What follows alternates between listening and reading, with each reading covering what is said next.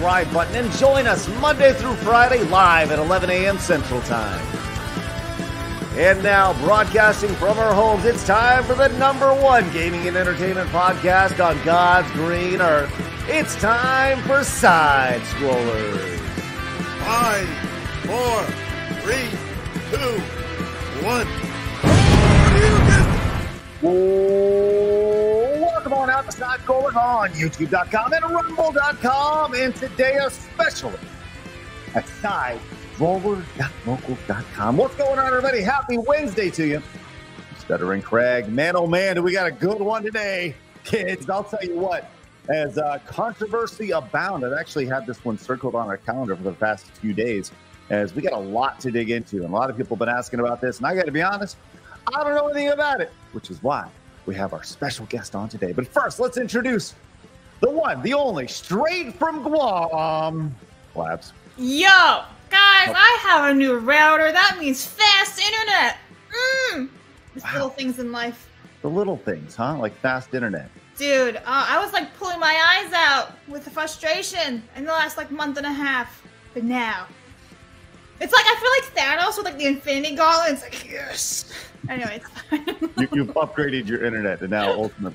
Now the internet will pay. Yeah, my time has come. Well, look, we're going deep into something today. We're going deep into this Games Workshop controversy, the Warhammer thing, and those are two things I don't know anything about.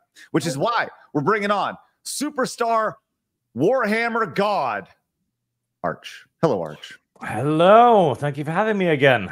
Man, it's great to see you. I love just hearing you talk. Go ahead. Thank you.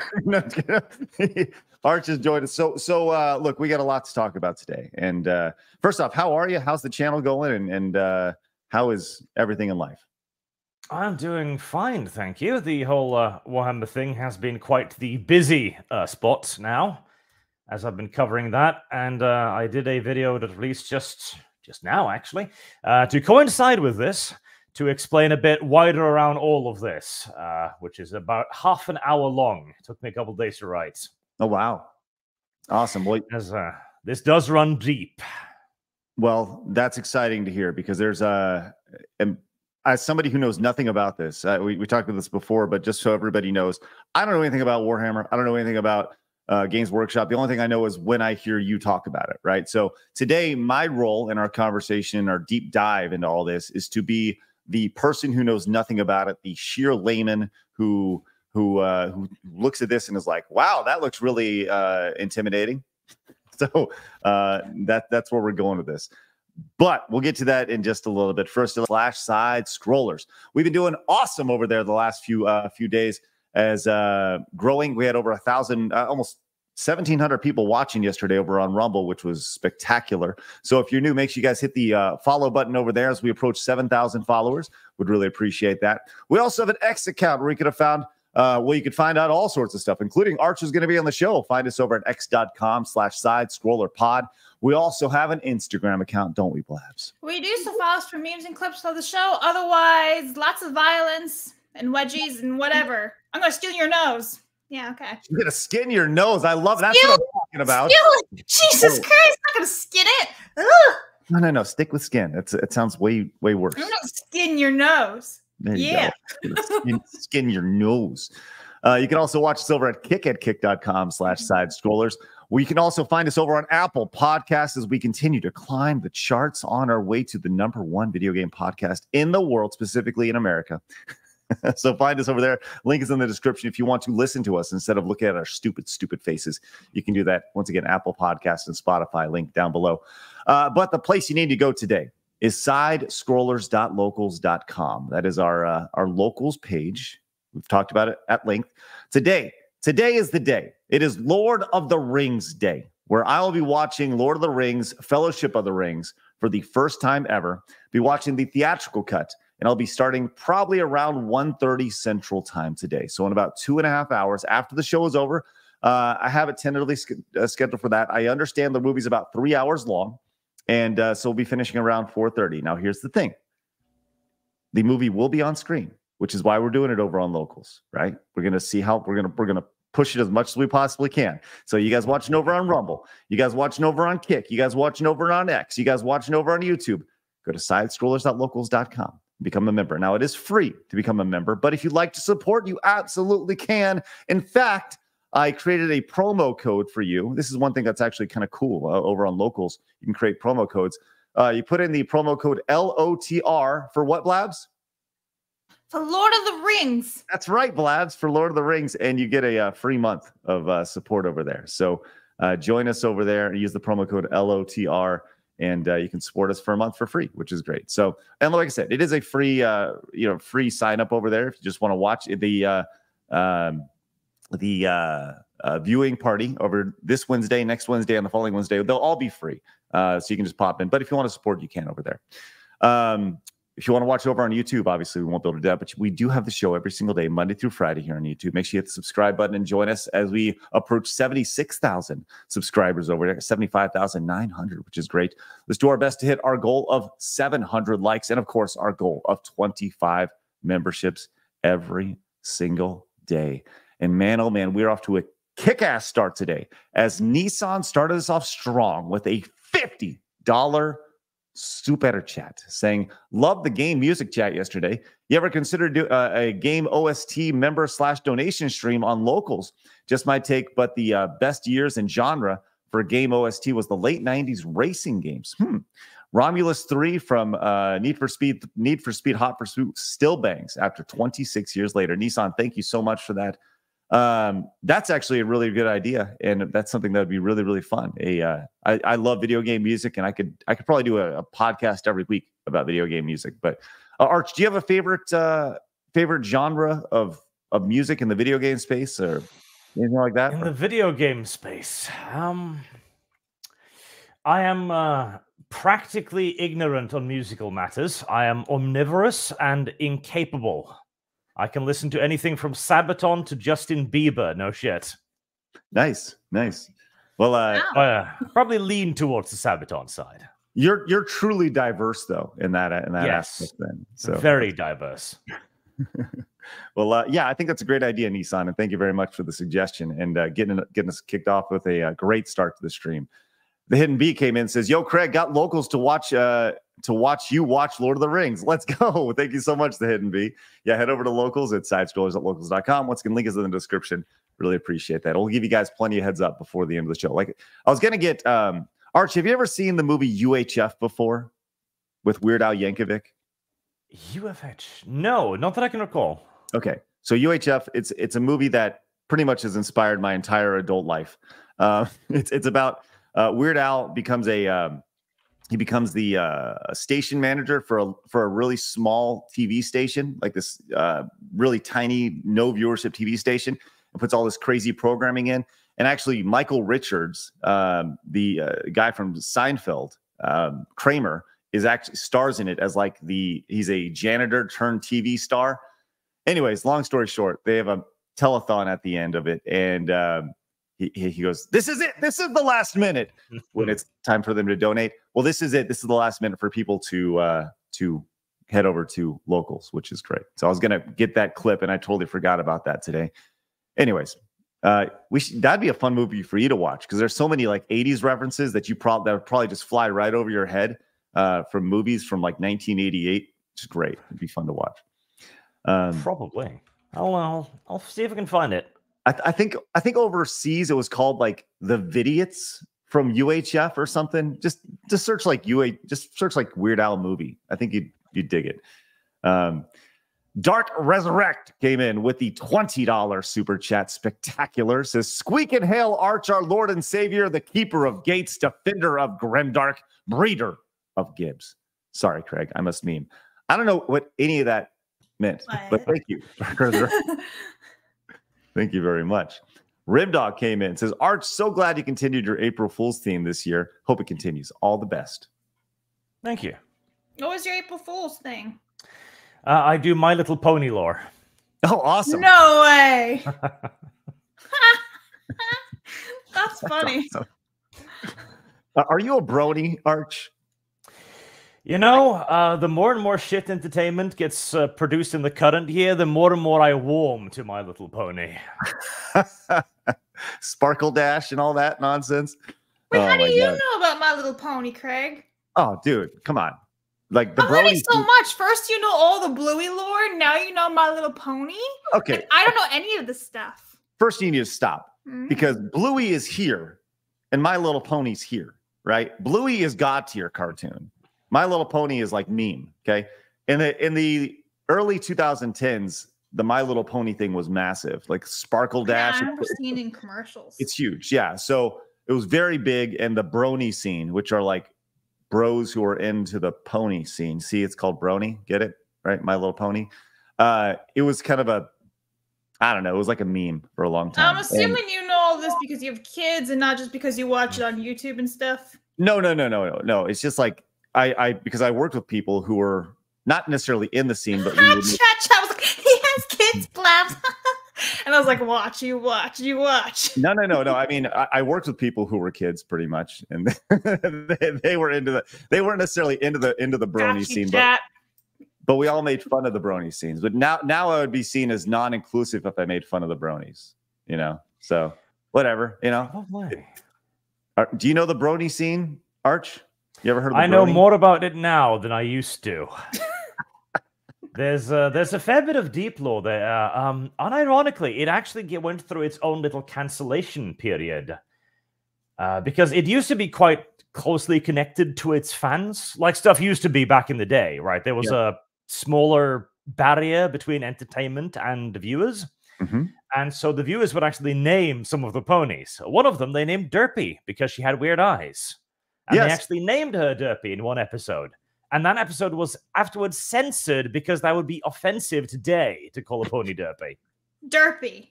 Yes. Derpy. I get called Derpy every day of my life. Everyone's getting censored now. Well, now it's a hate crime, so you can sue them. That's right. Now it's a hate crime. Because everyone lost their sense of humor because we all have to. You know, it's funny. I saw who was it? I think it was Rogue Attraction who on YouTube who did some stuff with Geeks and Gamers. I don't think he does stuff with them now, but Rogue Attraction. He goes to like these theme parks, right? And he put a screenshot of his analytics on. His demographic breakdown on YouTube, and it was like 67% male, 20 whatever the rest of it was female, and 0.3% like nondescript. And I was like, I bet that 0.3% is the loudest part of your audience, most likely. Anyways, yeah, it's great stuff. John came in, says, for Arch, would it be wrong to say that the ones defending Femstodies and owning the Chuds are just agents of Slaanesh? Lots of rainbow slash. What is that? Slaanesh? Did I say that right? Slaanesh. Okay. The god of excess and deviancy. See, this is going to be a great conversation. I can already tell. Thank you, John. Appreciate that. Mercenary says, did you skip the Streamlabs donos from yesterday? If we did, not on purpose. Thank you, Mercenary. Appreciate that. Ron says, hey, found the marble and the oatmeal prize. Get a drink from the fire hose. That's a reference to UHF. That's right. Mage Leader says, sad to see GW copycatting Catalyst Game Labs with the blocking campaign. Battletech and Warhammer are up against the same flock of ghouls. Thanks, Mage Leader. Mad Hatter says, Arch, do you think Games Woke Shop is trying to distract from this fiasco by soft announcing Emperor's Children yesterday? Who knows? Like they are getting a lot of flack for this on both sides because the Custodes Codex also turned out to be actually kind of garbage. So they're kind of taking flack from all sides now. And I wouldn't be surprised if the men upstairs were calling too. Because they also saw a little bit of a dip in their stock prices that came out of nowhere on a trading day. So I wouldn't be surprised if it's quite hot in the GW offices right now. The men upstairs, huh? Yeah. Knocking down. Hey, you better get them sales up. Do it. The Baron came in, says, Arch did nothing wrong. Thanks, the Baron. Marksman, of 117B says, Barch, any more My Little Pony Heart of Iron streams? Very soon. Yes, soon. All right. I am the Icarus came in, says the Strider soundtrack on Sega Genesis is underrated. Oh, you're telling me that's a great soundtrack. They also randomly rip off State Farm as their jingle for a couple seconds in one song. I don't think that the Strider soundtrack is ripping off the State Farm is their from 1990. Yes. But even State Farm rips themselves off because they replaced Jake with another Jake. So you know what's funny about that Jake from State Farm thing? Khakis. No. What's funny about the Jake from State Arch, do you know who Jake from State Farm is? Is he a thing over in the UK? No idea. Okay. And I'm not in the UK. Where are you? What do you mean, Greg? Oh, that's You right. do this every time. You're the worst host ever. Listen, I am so sorry about him. You have to excuse him. He's from he's a little slow up there. I'm sorry. He doesn't know about any other country except Texas. He thinks Texas is his own country. Okay, so what, Craig? What are you trying to say? Arch, look. The skateboard represents Texas, right? And everywhere else represents Europe. So Japan, it's in Europe. Australia, it's in Europe. It's all in Europe. Norwegian, I think, is in Europe. I don't know. Or no, listen, it's all. You make me want to fill this with alcohol, Craig. Nothing would make me happier, Blab. Can you imagine? Would you want me to be drunk on stream one day? Like, oh my gosh, that'd be spectacular. Anyway, Arch, I apologize. No worries. Damn, I'm an idiot. Sujad came in and says, whatever happened to 8-Bit Mickey? 8-Bit Mickey. I remember back in the day, you guys had some great chemistry. Yeah, Mickey, he got fired. Or actually, no, not that's not what happened. He went behind my back to go with Tom to the Game Heroes long, like 15 years ago. And that's what happened to him. So, yeah, it was great. Market Man came says, Arch, is Warhammer fall due to us not breeding kibs? Almost certainly. Blabs the Tower Chart came in and says, Craig gave Frank Gore a stroke so his Lord of the Rings stream wouldn't have to compete with the Nerdrotic Nooner. Like, I like violence and testicles. Yeah. What? What does it say? It's tentacles, I know, but I'm going to keep going with testicles. Okay, I know. oh God. I did not give. By the way, I don't know if you guys heard, but Chris Gore did have a minor stroke over the Vegas meetup, and that was publicly put out yesterday. So obviously, we wish Chris all the luck in recovery, in a fast recovery. But I knew about that privately. I just didn't say anything publicly, but. It's a pretty major medical thing. We want to make sure everyone's taken care of and everything. So, Gavin came in and says, "I have a question, Craig. Is Take Games Back worth it? Part of me feels like it screams scam. And I've been playing video games since I was 6, and I'm 26 now. Also, I have a crappy week. I have a crappy week. Any advice, Gavin?" Is Take Games Back worth it? Well, I'll tell you what, I'm updating things over at takegamesback.com. I actually just put a post up yesterday. As of yesterday, I hired a company to rework the website. And no, obviously, I devoted probably close to 130 hours over the past month to Take Games Back. So if it's a scam, I'm the one getting scammed because I'm the one busting my ass to make it work.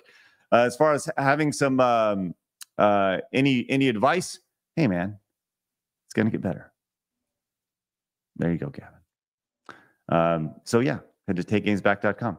Danny Boy says Custodes nerfed. Am I saying Custodes? Custodes, yes. Custodes nerfed to the ground once women join. Thanks, Danny Boy. Appreciate that. Massive Doge says, question to Arch. Has Sweet Fat Otaku ever changed / corrupted? Sweet Fat? Sorry, Sweet Fat. Sorry. Has Dev... I think he's gay for you, Dev. I love Dev.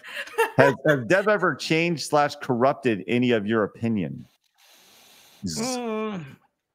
Dev is usually at the end of the slippery slope that is Arch, rather than the other side around. I love it. All right, we got a lot A lot of super chats. We're gonna get to all those in just a little bit. I do want to point out, Elite Neo says, "Would you want me to be drunk on stream one day?" Yes, maybe, Okay. maybe I one don't day. get day drunk. I don't get day drunk, but I have when I was younger. Not anymore. I'm an adult now, so can't. But if you ever want to see me drunk, you should. You know, when Wicked and I stream together, most of the time we usually have alcohol. Just saying. Blabs, can we do a special late night stream? Why just get drunk? No, Yeah. that'd be terrible. What if I say something stupid? You won't say anything stupid. All right. We will get to every single super chat before the end of the show, but we got a lot to talk about today, guys. Thank you very much for your support. Let's see, what else? Do we got anything that else? Oh, you know what? I do want to remind everybody one last thing. We have our Side Scrollers All-Star t-shirt available right now. If I can scroll to it and find it, it's right there. So head on over. You can find the link in the description. It's a baseball shirt. Arch, do you know anything about baseball, Arch? I know that it never ends, apparently. It's about, games are about 2.5 hours long now. They've shortened the games. So, but yeah, you can go pick it up right there and link in the description. Really appreciate that. All right. With that said, we do have a lot to talk about today. So let's get into it. Blabs, first, tell us all about today in video game history. Yeah, so I'm actually excited for this one. So, as you didn't know, April 17th, a video game called Argus was released 38 years ago. What can you tell us about Argus? I honestly don't know anything about Argus. It was released in Japan. So, Final Fantasy was also released 21 years ago. But the one that I'm excited about is Brain Age. That was released 18 years ago for the Nintendo DS. Now, Brain Age was like everywhere. Do you remember that? It was on the TVs. It was on sale at Costco. It was everywhere. So, I want to know, chat, did you guys ever play Brain Age? Because honestly, I didn't. I had similar games to it, or maybe I even had it. I really can't remember. But did you ever play it? Probably not, Craig, because you don't even know where Arch comes from. So, no, I played Brain Age. I played the shit out of Brain Age. Oh, did you? Hell yeah, I played Brain Age. So what happened? You funny as shit. Arch, did you play Brain Age? No, but I do remember it being everywhere. I've always been intelligent. I've never had to work on it. Slap. Oh, that's awesome. I wonder how many games that sold. Let me do a quick look real fast. Brain that Age. Was the shit on Nintendo DS. Honestly, Nintendo DS was so fun. They had that Professor Layton series that required you to use the big brain too. I played most of those. I remember being so hooked on one game, and then the ending was absolute shit. It was so lazy and cheap, and I was like, I did all this for that, and I got really mad. And I think that was probably one of the last times I ever played Professor Layton. The first two games in the series combined to sell 33 million copies. Wow. Oh, jeez Louise. Well, Brain Age, 18 years ago? Holy moly, 18 years ago. That's crazy. Isn't that wild? In 2 years, it'd be 20. That's 18 plus 2, Craig. If I can just sell 33 million of anything, I would just stop. I'd just be like, I'm good. And then just go live on an island somewhere. You could be like one of those streamers who sells like bathwater or something. Try doing like your hairs on eBay. No. If I'm going to sell something, I'm going to sell something really good. Like supplements, Blabs. supplements.com. Oh, man. I just announced that on Monday. Anyways, links to that in the description. It is not bathwater. It's not his hair either. All right, let's get into it. It's time for my favorite segment, your favorite segment, everybody in the world's favorite segment. It's time for Hard News.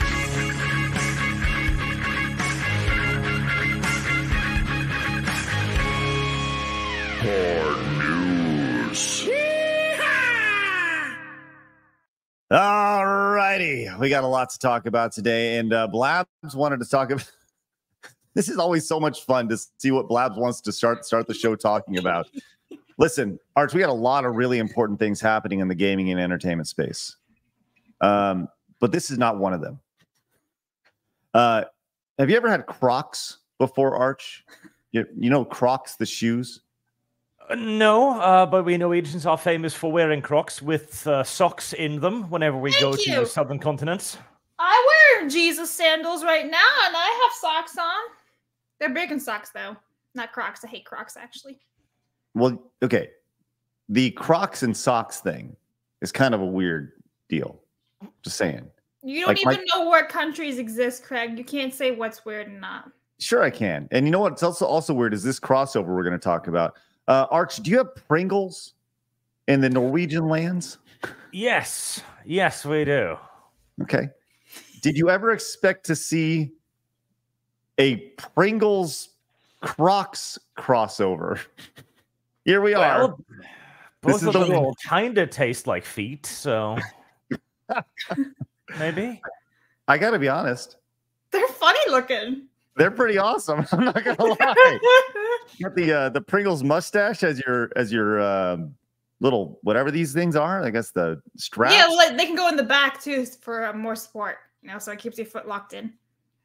Elite Neo coming in. Procs. What is the best? Like, what would these be called? Procs? Kringles? I don't know. It's anyway. Kringles better. Yeah. Yeah. It's the thing now. How much would you pay for these, Blabs? I wouldn't pay for them. I would never wear them. They're not even comfortable. I don't understand why people are obsessed with Crocs. They're not comfy. They have shit support. Art, would you ever wear Pringles Crocs?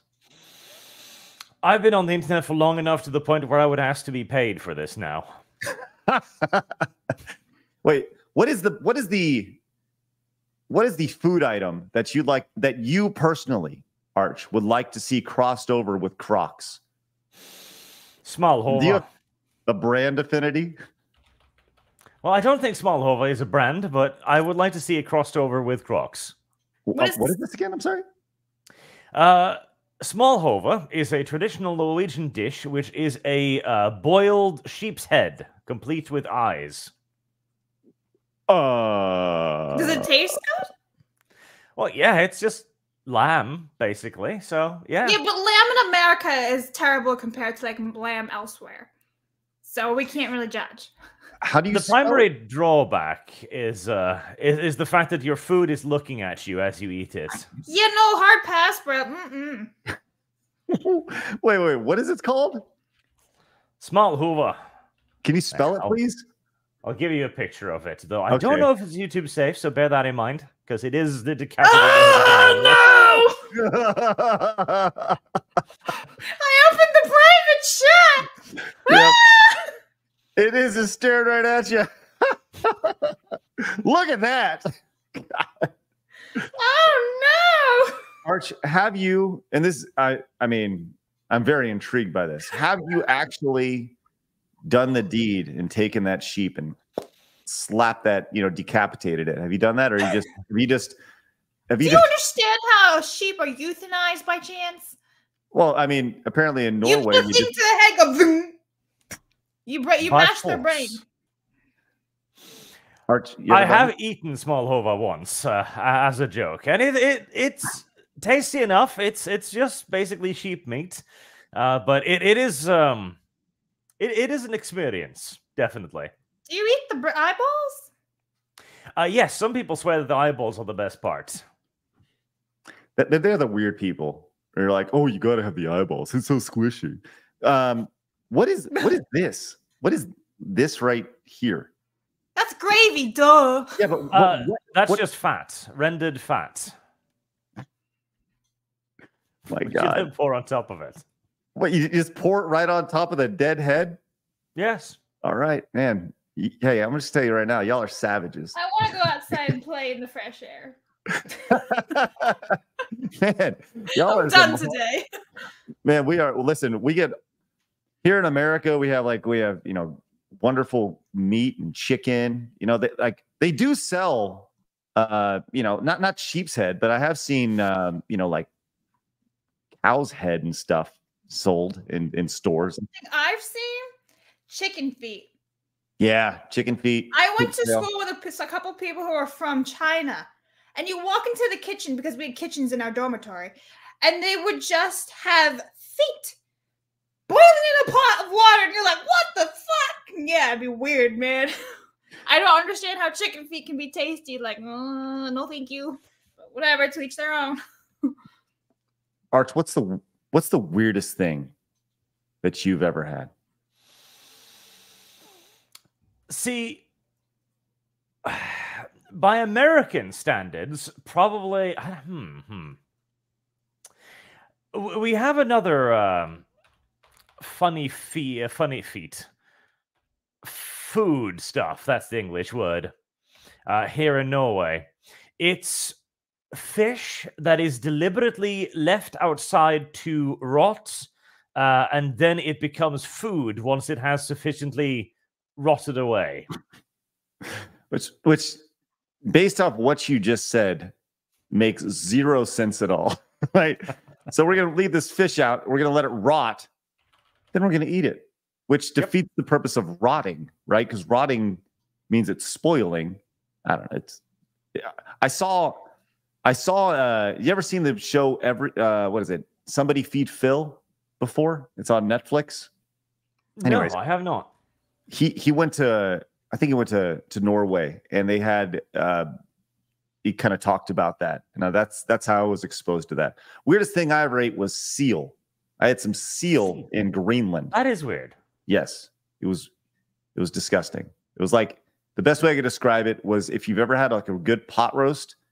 Well, leave it in there in the pot roast, like cooking for another like 2 days. It was like really stringy and gross and tough. That's what seal tastes like. Just for reference. I'm really glad I had salami for breakfast. Didn't have to worry about any of this weird food. You're the most Guamanian would person actually be ever. tasty. Seal? Yeah, I would think that'd be tasty, but I took a picture with a headless sea lion once. Does that count? He was dead, obviously. I found him on the beach, and I was like, only if you then ate it. I guess. I did not know. You just take a big old spoon and just go right into No, the no carcass. way. I'm assuming a shark ate him. Bit his head off. Well, you would be mentally ill if you did that. Hey, speaking of mentally ill, let's go to our next story. Arch, do you remember a month, maybe 2 months ago, when the big trend on TikTok was the whole NPC trend, where people would be like, "Oh, thanks for the heart. Oh, thanks for the heart," and they'd act like they were NPCs from a video game. Do you recall that? Yes, I do. And on the one hand, I'm genuinely impressed by some of their motor skills and ability to recreate the motions. On the other, I also wonder what this says about our civilization. That's a wonderful point. Wonderful point. But apparently it's drying up. It's been, it was like a very short window, and some people made like super bank while doing it on TikTok. But hey, if something's working, keep on going. And that's what this guy has done. This is the NPC Miles Morales. I guess he acts like he's Miles Morales from Spider-Man. And he's been doing this for the better part of a couple months. And he just goes out to random spots, sets up his camera, and acts like an NPC in real life. And apparently nobody sent him anything for several minutes, and he got very upset about it. And he broke character.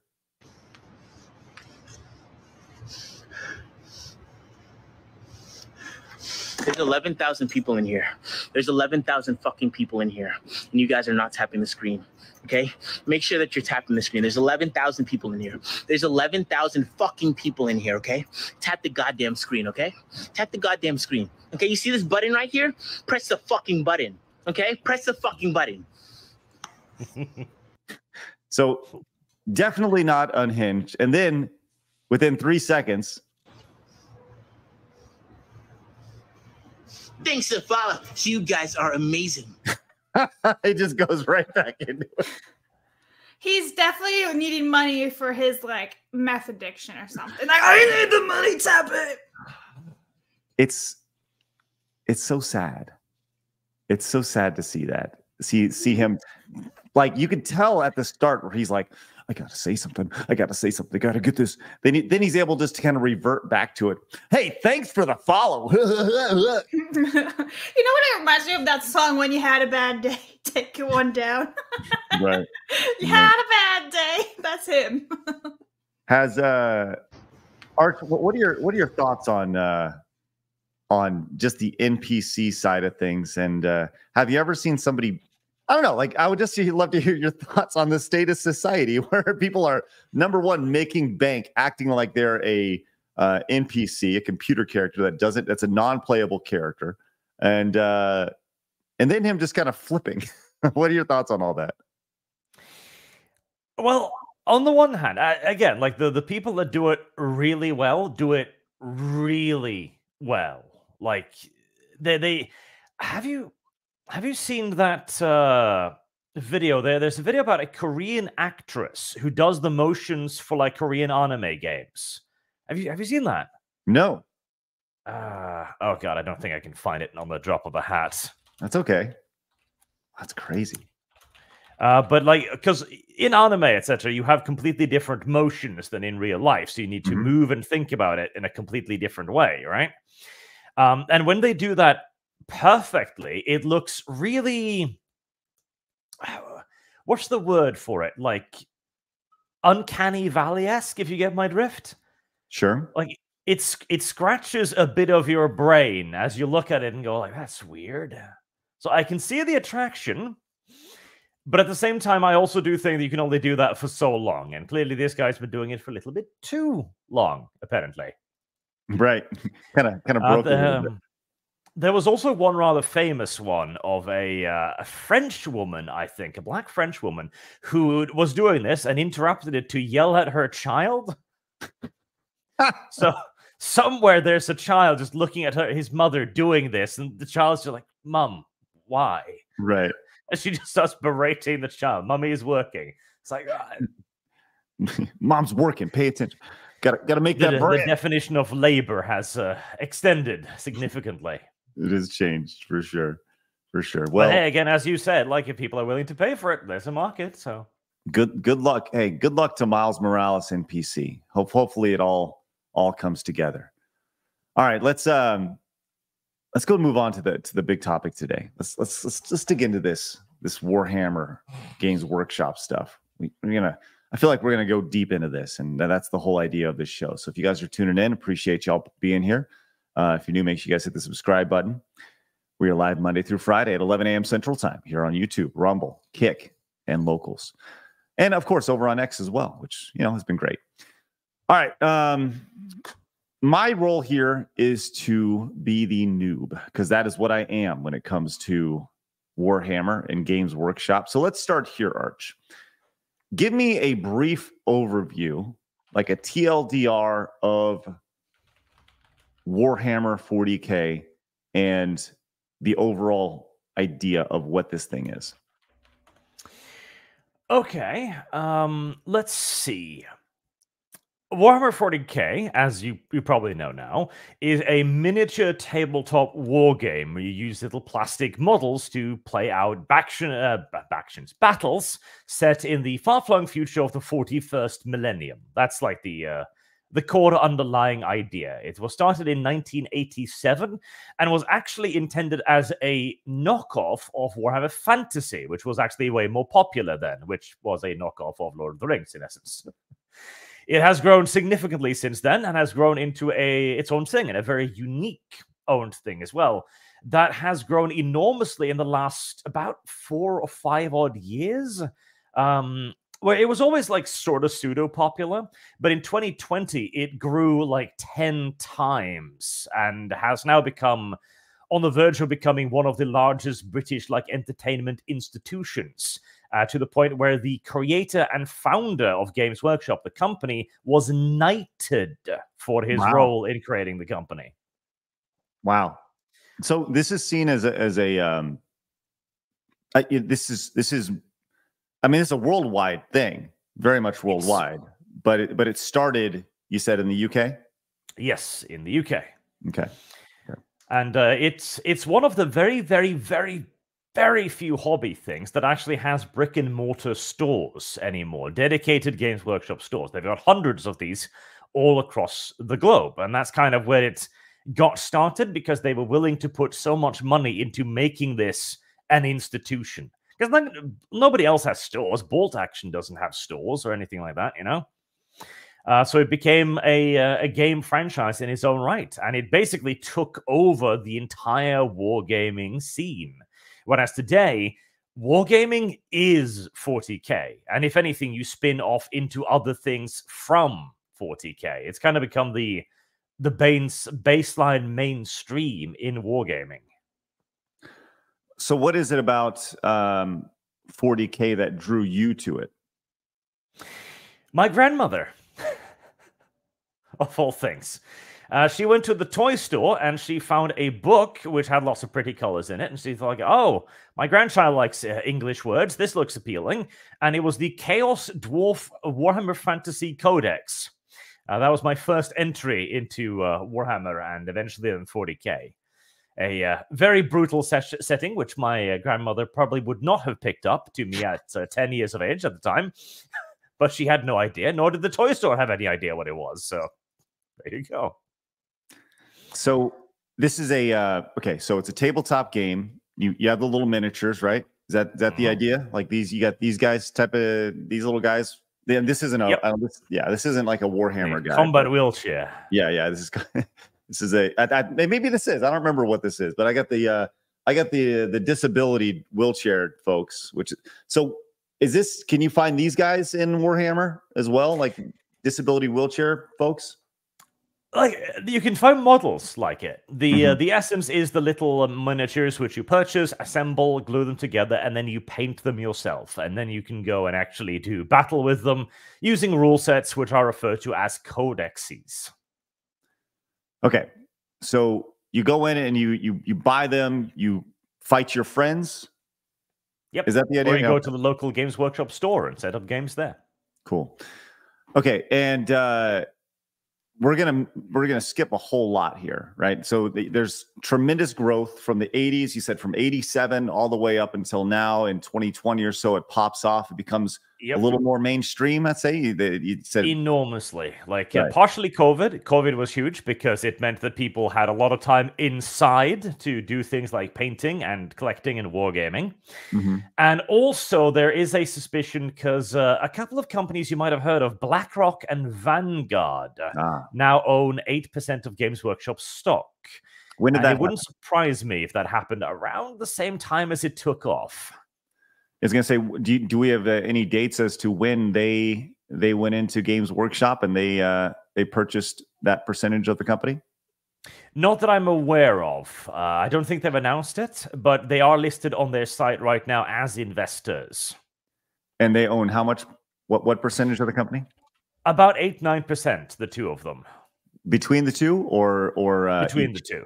Okay, so almost 10% of the company, which it doesn't sound like a lot, but bear in mind these are companies that control trillions of dollars combined. Like if you're a company and they come to you and tell you to do something, you probably just do it.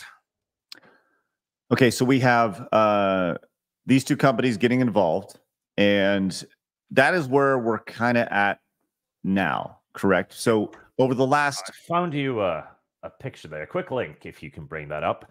Sure. And you select the max time period for the stock prices. There you will see the enormous jump around like 2016, and then an even bigger jump at 2020. I'll get that pulled up real quick. Yes, that's the Blackrock and Vanguard one you brought up there. I got you, Blabs.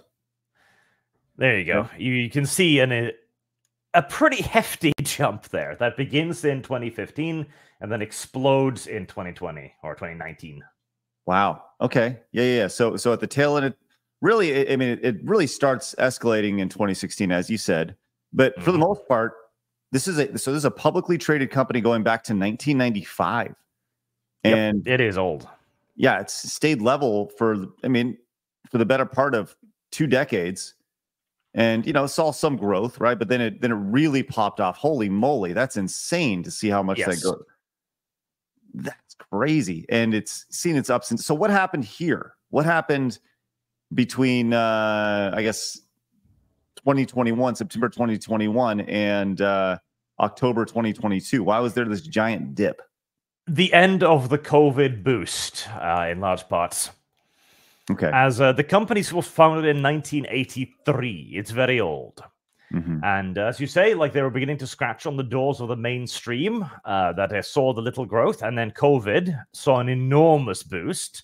And then, of course, eventually the COVID sales began to fall off. The investors started to back off a little bit.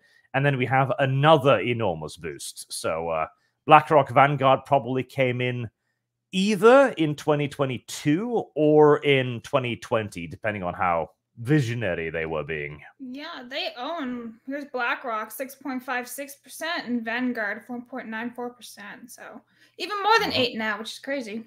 And there's JP Morgan down there. Interesting. Well, chat was saying, 11%, which is a pretty good chunk of a company, especially enough to make a decision or two when it comes to things. So, okay, so that we're fast forwarding now. We're in 2024, and this is, you said this started in 1983. Yep. Developed a very hardcore audience over the last 40 years that is built all around community, literally going to places and physical locations, very unique, and getting together with friends, meeting new friends, competing against each other, playing against each other, and more or less building a community. The pushback that I see now is that they have now there's female characters for the first time with this. Well, there have always been female characters, actually. That's the thing.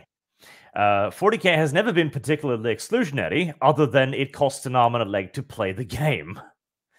Games Workshop has never bought anyone from their shops, so long as you're willing to sell a kidney to pay them for their plastic crack.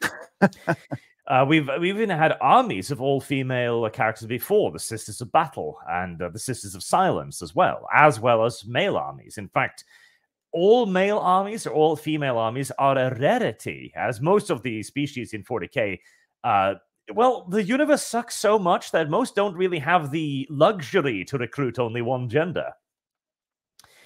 But the Custodes were an all-male force. That's why the sudden addition of a female character to it is very weird. Just like if you suddenly had a male Sisters of Battle, for example, it would just be crazy. Okay, so that's the difference, is that the Custodes throughout their entire history have been male, and now they're saying there are females, and there's always been females. Is that accurate? Correct, and I think that's the thing that's really important to point out as well, the fact that they claim that they've always been around now. Because if they were simply retconning it, all settings have retcons, all settings have changed in lore on occasion, stuff like that. So if they simply came out and said, okay, we're changing this because, BlackRock owns us at this point, all right, fair enough. But no, instead they say, it's always been this way. That's very... How do I put it? At least if you're being honest, then okay, you made this decision for external purposes. All right, sucky, but okay. But now you're lying about it. That's weird. So why would you do that? So you as a fan and millions of other people across the world feel like you're getting gaslit, more or less. Definitely. Like, this is some unironic 1984 stuff. Like, we have always been at war with East Asia. There have always been female Custodes. Right. So, and that's where the pushback comes from this. And it's kind of like, no. That sky's red, and it's always been red, even though you're looking up there and you see that it's blue. Yes. Okay. And again, this is in the source material. Like, Games Workshop's own lore books have stated there are only male Custodes multiple times. So then see the same company go, no, we've been wrong for the last 20 years. It's very weird. Is this is this one of the images that you sent to us? Should we pull up one of these images here? Yes, the first one is the part of the lore blurb where they introduce the female Custodes. So this is the one where they have a custodian and they give her she pronouns. So this is the female Custodes. Okay, and when did this take place? This is the one that happened just now, the last few days. Okay. And the other picture that I sent you is the source book, where they say here that the Custodes all the way at the top are the infant sons of the noble houses of Terra. Hence being male. Right. Yes, and this is one of several mentions, all the way back to the original, where they say specifically that these men, Custodes, never leave Terra. So I'm going to read this. It says, it is known that all custodians begin their lives as the infant sons of the noble houses of Terra.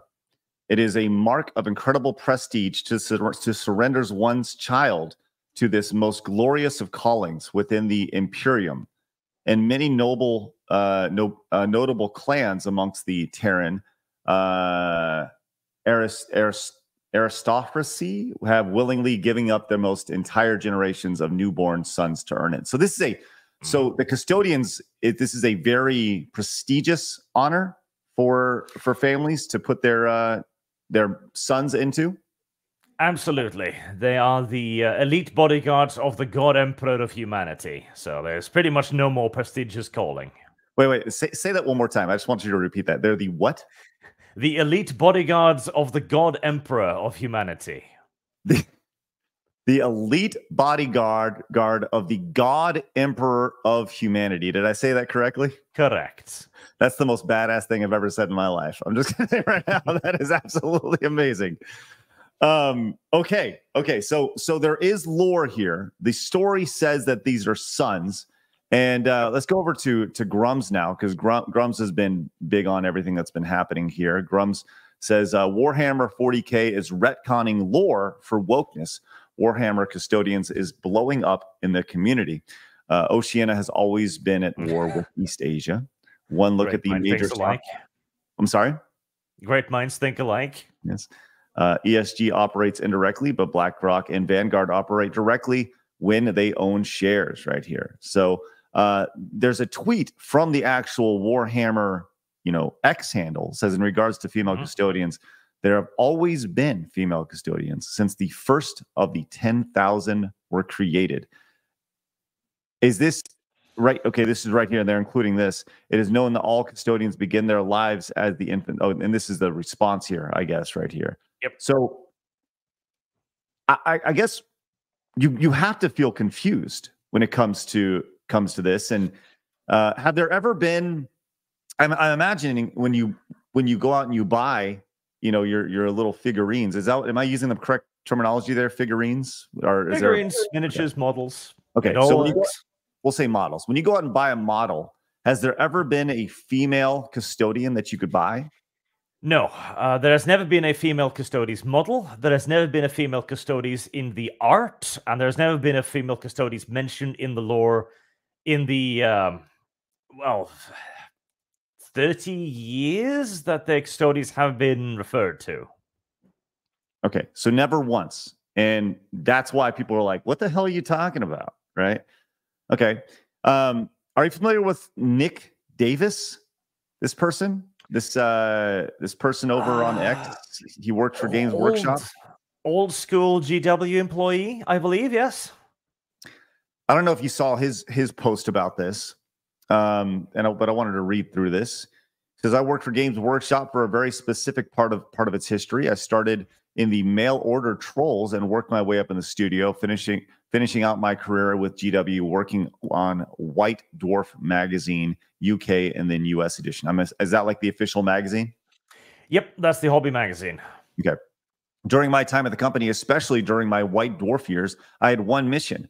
I wanted to share the joy of the Warhammer hobby gave me, to lift up that mystic veil and show who you, the average gamer like me, could participate no matter your skill level. In short, some of the mystery out of what is dry brushing. What is dry brushing? Painting technique. Okay, figured as much. I like to think I mostly succeeded in that mission, and I am heartened when I hear from now vets in the hobby who cite me as a positive influence. The hobby, as I like to call it, is supposed to be fun, a uniting force between gamers to create friendships, a social function, I'm guessing, something to be shared and enjoyed and shared. You never were supposed to build silos of lore, because the very idea, the Warhammer and Warhammer 40K universe was so convoluted and fragmented that there was no such thing as fact. Everything was supposed to contradict. That was the purpose. That being said, I'm overjoyed seeing the hobby that once gave me a means to live being so inclusive, seeing female LGBTQ plus gamers and seeing them represented at the highest level of GW toy soldiers is pure joy. I love it. I wish I had seen more of it during my time at Games Workshop. But we are here now, and you've made this old white dwarfer very, very proud. Play well. And Grummz says pretty much the lore is meant to be full of contradictions and devoid of fact on purpose. What are your thoughts on hearing that? Well, see, this is a thing that is often brought up by the opposition in these regards, that 40k never had law. It's always been contradictionary. This is bullshit. An abject lie. Because, well, I'll give you a link here to a web page. This is the Black Library, the novel publishing arm of Games Workshop. They have been releasing books for decades. There is so much lore. There are so many books. There are so many stories in 40k that to say that there is no lore here is nonsensical. We have dozens long series of novels. We have countless codexes, all telling us the same story. The lore of 40k remained practically perfectly consistent for 20 years. Like, amongst all of the various science fiction settings out there, 40k is one of the most internally consistent. So this idea that nothing matters because the company could potentially change something is absurd. And not to mention, if you don't have canon, if you don't have lore, then you don't have a setting, do you? Like, you must have some base fundament. Otherwise, why are you playing 40k? You might as well go out in the forest and pick some mushrooms and rocks and bash them against each other. Like, because if the setting doesn't matter, surely that would be the exact same. Well, and I think that's the thing from an outside looking in. This is like, I don't know, if Star Wars was like, yeah, everything that it's all open to interpretation. It doesn't really matter. That is what they're doing. Well, that is literally what Disney's doing. So it is the perfect example because that is accurate.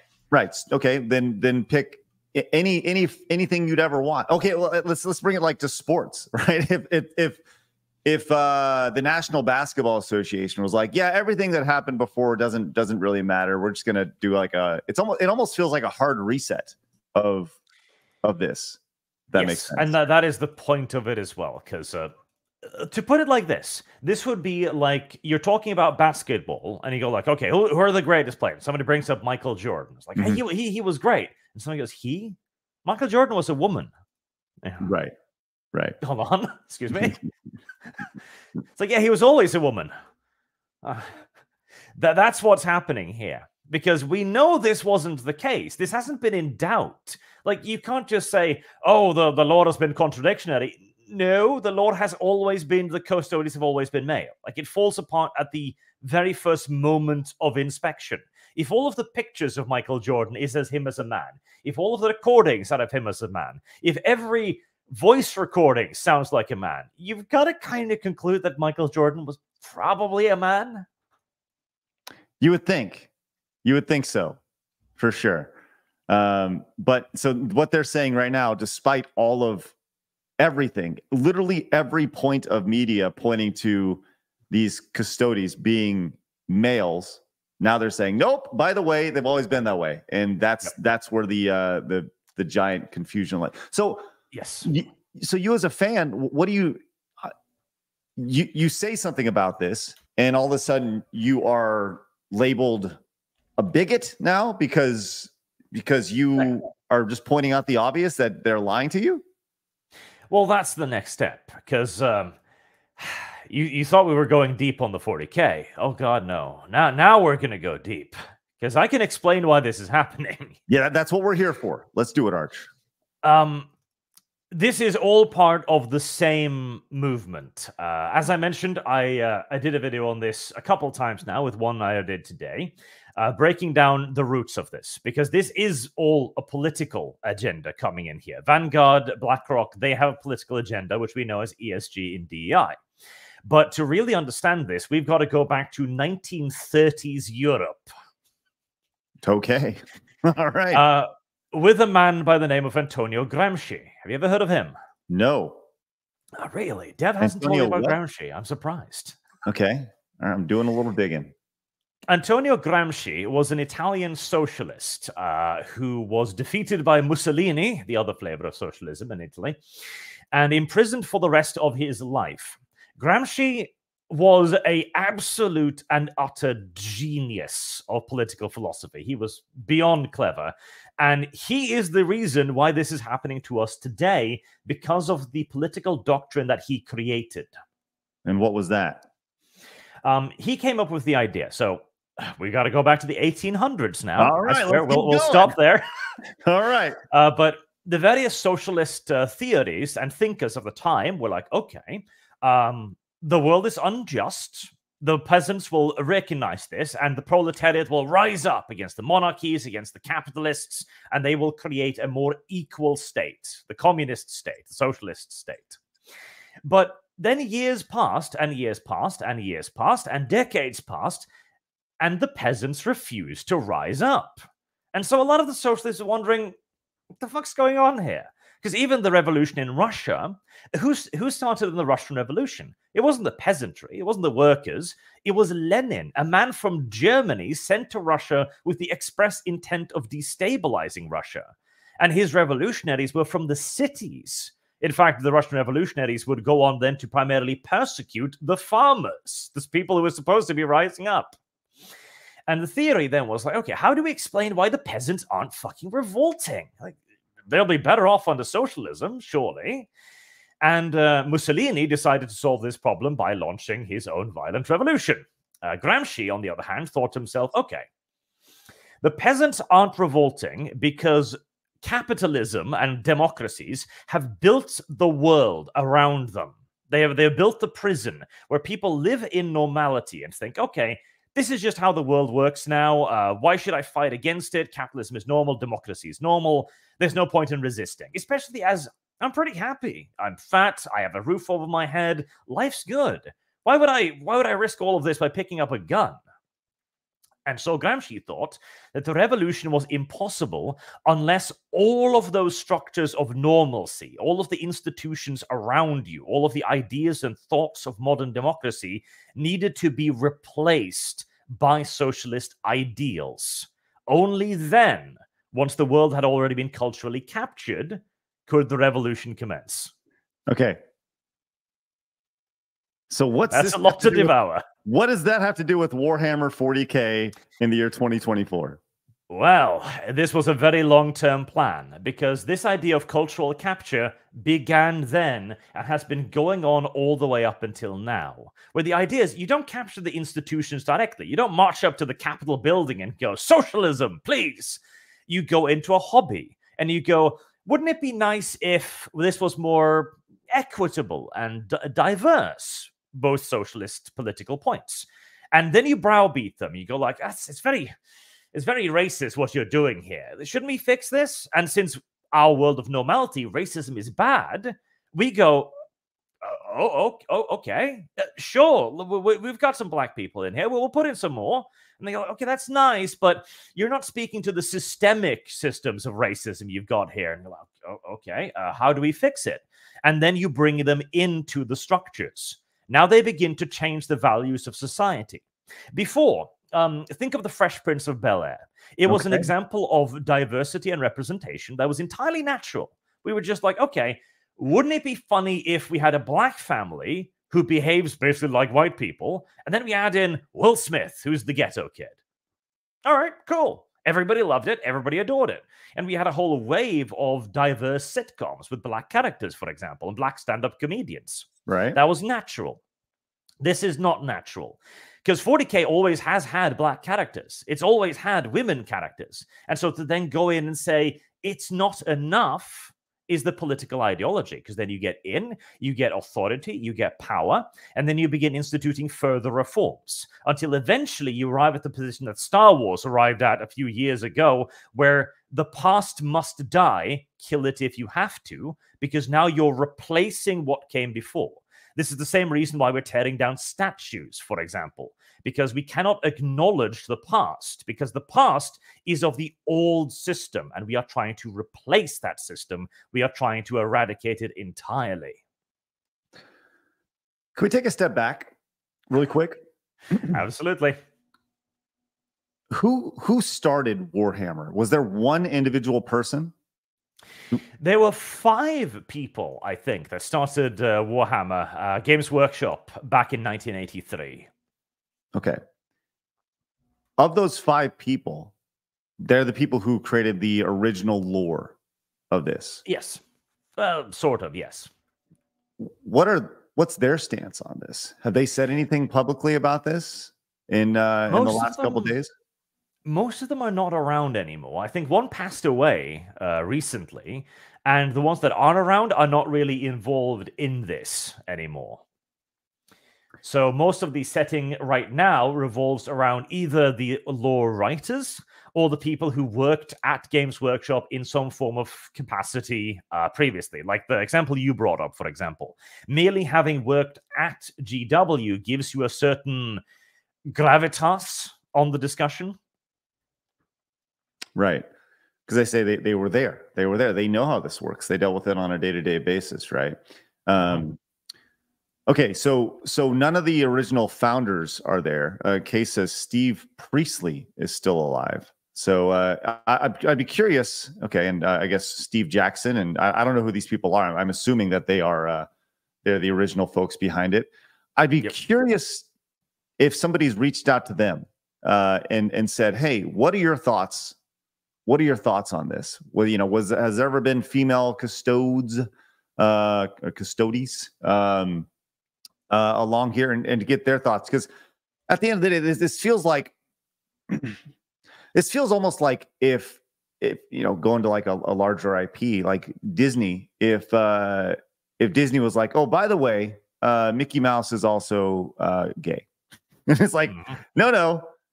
He's been the boyfriend of Minnie Mouse for this entire existence. And they're like, no. That's not Minnie Mouse anymore. It's actually Minnie Mouse. That's Max Mouse. And Minnie Mouse is now trans. That's kind of what this feels like.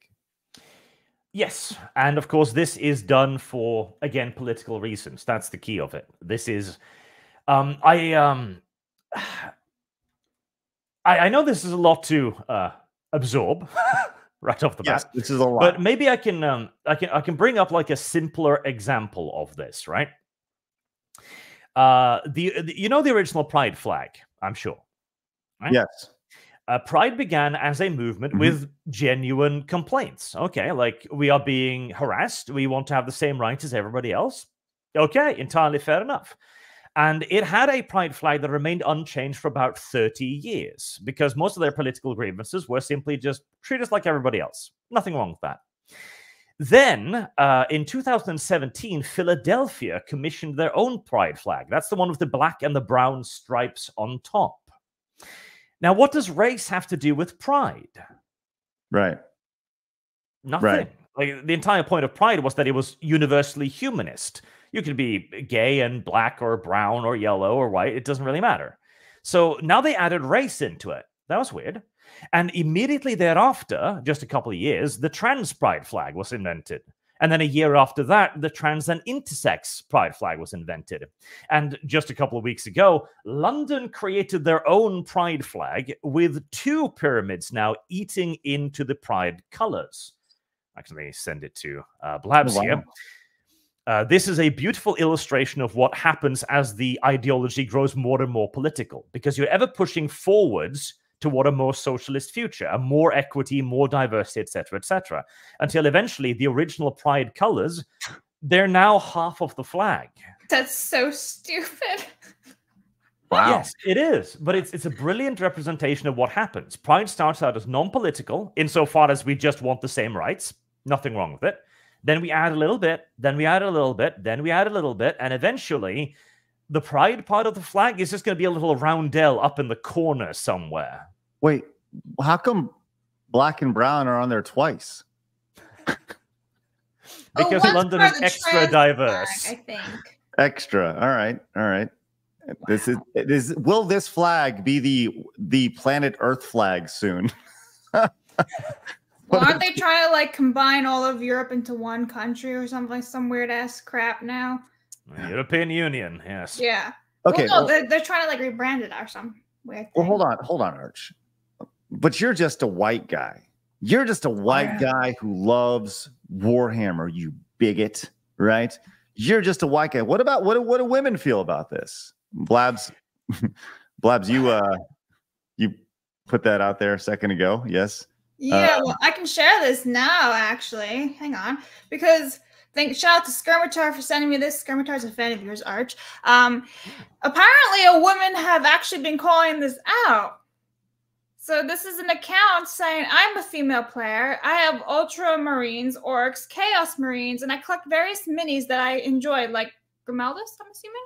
From now on, I'll be 3D printing. I will pirate your books and share them with all of my friends for free. This pandering is insulting and condescending. And then it turns out that they actually blocked her instead. So it's, there it is. Hang on, where is it? Oh, I've lost it. But yeah, supposedly she's been blocked now. She has been. For her response. I have the screenshot Yep, of there it. it I is. used in my video too. Yeah. So Amazing. Warhammer is now, anytime they see pushback, they'd rather just block it and say, no, they're gaslighting their audience and be like, no, that doesn't exist either. By the way, you're a bigot, you know, on the other side of this. Because all of the, let's be politically correct here, female identifying bodies I've spoken to, they've all simply said that this thing, 40K is a very male-dominated hobby because it's all about war, it's all about violence, it's all about conflict, right? It's not the thing that normally appeals to the fair agenda. But all of them have said, we already have female representation. We have Sisters of Battle, we have Sisters of Silence, we have female Imperial Guard. All of this already exists.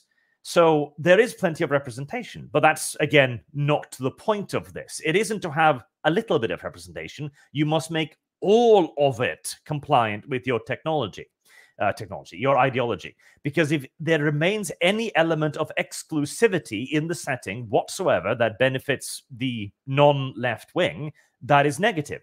Because this is, again, a political ideology. See, again, perhaps this is the best example. If this was an honest observation, right? They were like, okay, we're genuinely worried that there's not enough female players, so we want a little bit of representation. All right, fair enough. What about an entire army of females? Like, okay, but that's not good enough. Why not? Well, because we're pushing a political ideology here, and if we're ever happy, we can't continue pushing it.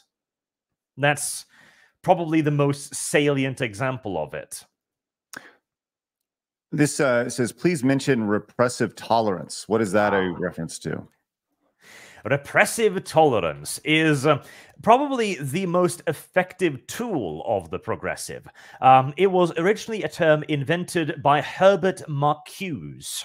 Herbert Marcuse came up with this idea that it is not enough to be equal, because if we simply exist in the current day, then we're neutral. You know, nothing really goes forward. We must be actively political. And to be this, we need repressive tolerance. The idea of repressive tolerance is that you extend maximum charitability to your political allies. So whatever they say, you interpret it in the best possible light. So the feminist movement, when somebody holds up a jug saying male tears, you go, oh, that's just a joke. They don't mean it. When they say kill all men, like they're just kidding. They're just kidding. Then when somebody not on your side says something like, okay, then kill all women, you go, oh, evil, misogynistic, hate crime, as you extend no charitability at all to the opposing side. And as you continue to do this and you make this a natural part of the culture, obviously, everyone else who is outside, because 90% of people know nothing about politics, right? All they then will hear is people going, oh, no, feminists, good. They're just joking. But the men, misogynist, evil, they're not joking. It's a way to color the dialect. And that's what you feel is happening here with Games Workshop. They're removing all those who are in the case of this woman here, you know, she was being somewhat critical, just saying like, hey, I don't want this. And they're saying, no, we're going to block you out. And, you know, but they'll obviously praise people who will go in and be like, oh, this is wonderful. And they elevate the voices while blocking out the dissent. It also allows them to say things that are literally contrary. I'll give you an example here. I'll send it to Blabbering. Blabbering blabs? Yes. Blabbering. Close enough for government work. Right. Where you begin with Star Wars. So another example, they launch a Pride Month special. Okay. Fair enough. Pride Month special. So this is the other one I sent you, the first one. So many images, man. Oh, here we go. I know this is some deep nonsense. Yeah, well, that's what we're doing here. This is great. This is There great. we go. You make this a little bigger, Blabs? Can you, there you go. So this, by definition then, by the left's definition, everything is political. This is political, right? Because it's, hey, Star Wars, it has nothing to do with current year politics, but we're going to make it about current year politics by taking our world celebration, Pride, and slapping it on Star Wars, and we're going to put all of the stuff in it, the queer representation, all of that. Wait. A political act, surely. Hold on. Doesn't Star Wars take place in a galaxy far, far away a long time ago? Isn't that the whole idea behind Star Wars? Isn't that the whole idea? It is, but that is the politicization. And here comes the guy saying, don't make Star Wars political. And Star Wars then says, queer characters isn't political. How does one square this circle? Everything is political, but our politics aren't politics. Right. So this is Star Wars is like their actual response. Wow. This isn't, yeah, you should see years ago. I don't know who was running their accounts, but they were running their mouths a couple times. Oh, yeah. I mean, they even made Luke Skywalker. What is he, like bisexual now or some shit? Luke Skywalker is officially queer, correct? Yes. As is Obi-Wan Kenobi. Yeah, oh, poor Craig. He's so lost. What are you talking about? What? I'm dead serious. They have said that Luke Skywalker is gay, bisexual. I'll send you the picture of the fandom yes, here we link. go. There you go. Fandom thing, or is this an official thing? This is real. No. Yep. Luke Skywalker, LGBTQ, Obi-Wan Wait, Kenobi. Marin is a lesbian? What is this? Wait. How can she be a lesbian? She totally had a boner for Cal Kestis in the game. I hadn't played the second one, but okay. As is Tarkin. Yeah, that was so stupid, that one. And then he dies, so they literally made a character gay and then blow him up. Tells you everything. Wait. What? Yes, Craig, you are so I'm connected to this stuff. It's amazing how much you've missed out. So blissfully ignorant. Yes, Luke Skywalker's gay, bi, whatever it is. Here's the thing. Like, literally in what Star Wars world does it matter whose penis or vagina they're into? Right? Like, well, the thing is, he's not actually. He married. He had a wife. Her name was Mara Jade. They had children. It's fine. And there's the thing. It doesn't matter, but now you're beginning to see the greater picture here. So what's actually happening? So Gramsci saw that our world was the normal world. Our capitalist world was the normal world, right? All of that was normal, and that's what we need to destroy. Well, having non-politicized things is a part of our normal. Having escapism is our normal. It is a way to disengage from politics. But if your express intent, as Gramsci's was to politicize everything, you can't allow that. You have to go into escapism, into hobbies, and go, no, Luke Skywalker was gay. Obi-Wan Kenobi was gay. It has nothing to do with Star Wars. It has to do with pushing the politics into it to make sure that there is nowhere you can go that is not politicized. And furthermore, the moment things have been politicized, then steps in Herbert Marcuse and says, everyone that is for me is good. Everyone who is against me is bad. Well, that's what it sounds like. That's what it sounds like. It is. And again, the brilliance of this plan that Gramsci came up with was that none of this requires coordination. None of this requires some grand overarching conspiracy. There isn't some shadowy group of leftists agreeing to do this. It's all baked into the doctrine. Everything is political, does this naturally. They don't have to push it. They don't have to have a boardroom meeting. This is simply how they think naturally. And you see this right here. Community managers at Warhammer have started blocking accounts mocking or questioning the retcon of 40K Custodes. This is Goblin Slaya says, "Are you adding Misters of Battle and Brothers of Silence too soon?" Is that are those male only groups as well? The Misters of Battle are a play on the Sisters of Battle. The Sisters of Battle are an all-female faction of warrior space nuns. Oh, so you'll wait and see in a couple of years, or maybe even next week, they'll be like, "Oh no, they're actually trans women," so that way it reverts to all men. Oh, absolutely. There probably will be. I sent you a picture of the Sisters of Battle there. They're all female, and the Sisters of Silence are all female. But again, this is where the repressive tolerance comes in. This is good because female representation is good. And therefore, we don't need to add in male representation because male representation is bad. Look at Craig. He's kind of mind blown. I think he's still mind blown on Luke Skywalker being gay. Well, okay, but hold on. Let's back up because they said that's not canon, right? No, Luke Skywalker's not canon. No. They were talking to me saying that Luke has a wife and children. They took that away, Disney. Oh, they didn't remove that. On that. Yeah, so that's no longer canon, and now he's gay, bisexual, whatever. They took away the nuclear family from Luke Skywalker. Understand that. Let me just hammer this point home for you. This is Mark Hamill quoted as saying, "Of course, Luke Skywalker is gay." Just in case for some reason you didn't accept it at face value. Jesus. Ta-da! What the hell does that mean? Of course. Like, are you supposed to look at somebody and be like, I thought the whole idea was that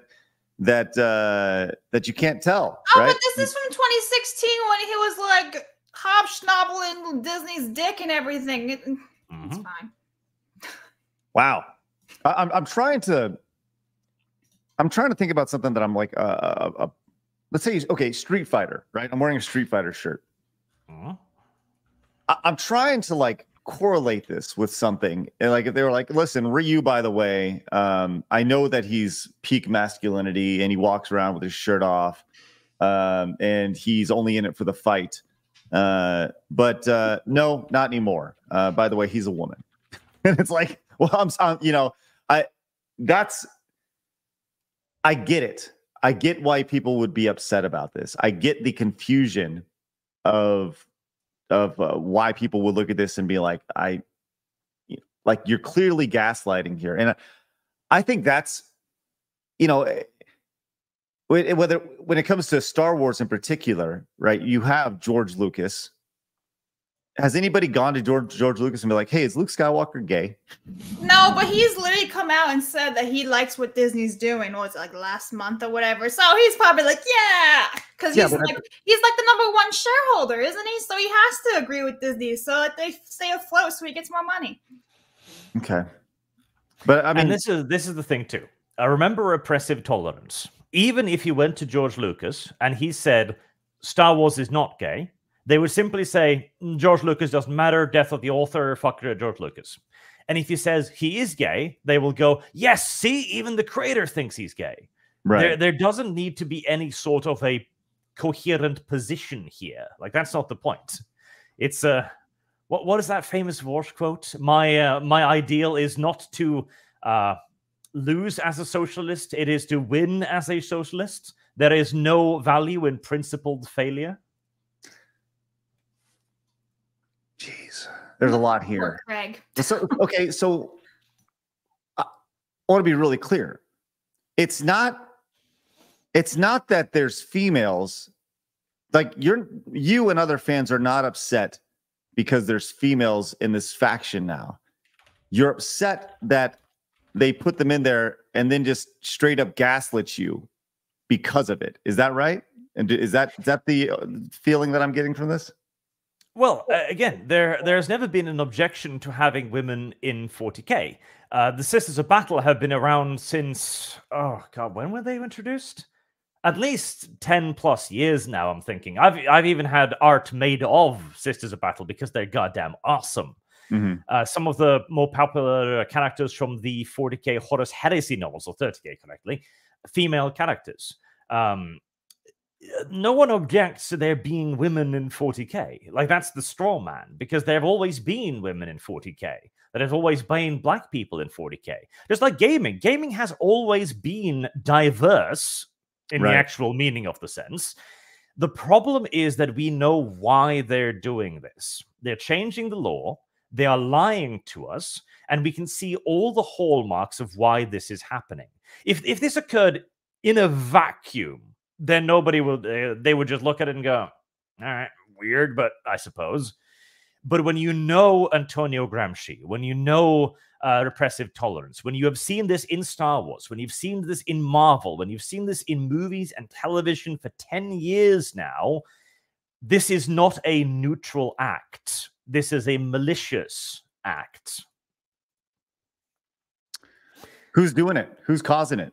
Is it the community managers? Is this the writers? Who are? I mean, you know, you can say Blackrock and Vanguard, but somebody inside of Games Workshop is making these decisions, whether it's through pressure from these companies or, you know, but so who's pulling it? Like, who's making the decisions to make these changes? Do we know that? Is there a CEO of the company that this is trickling down from? We do know more or less.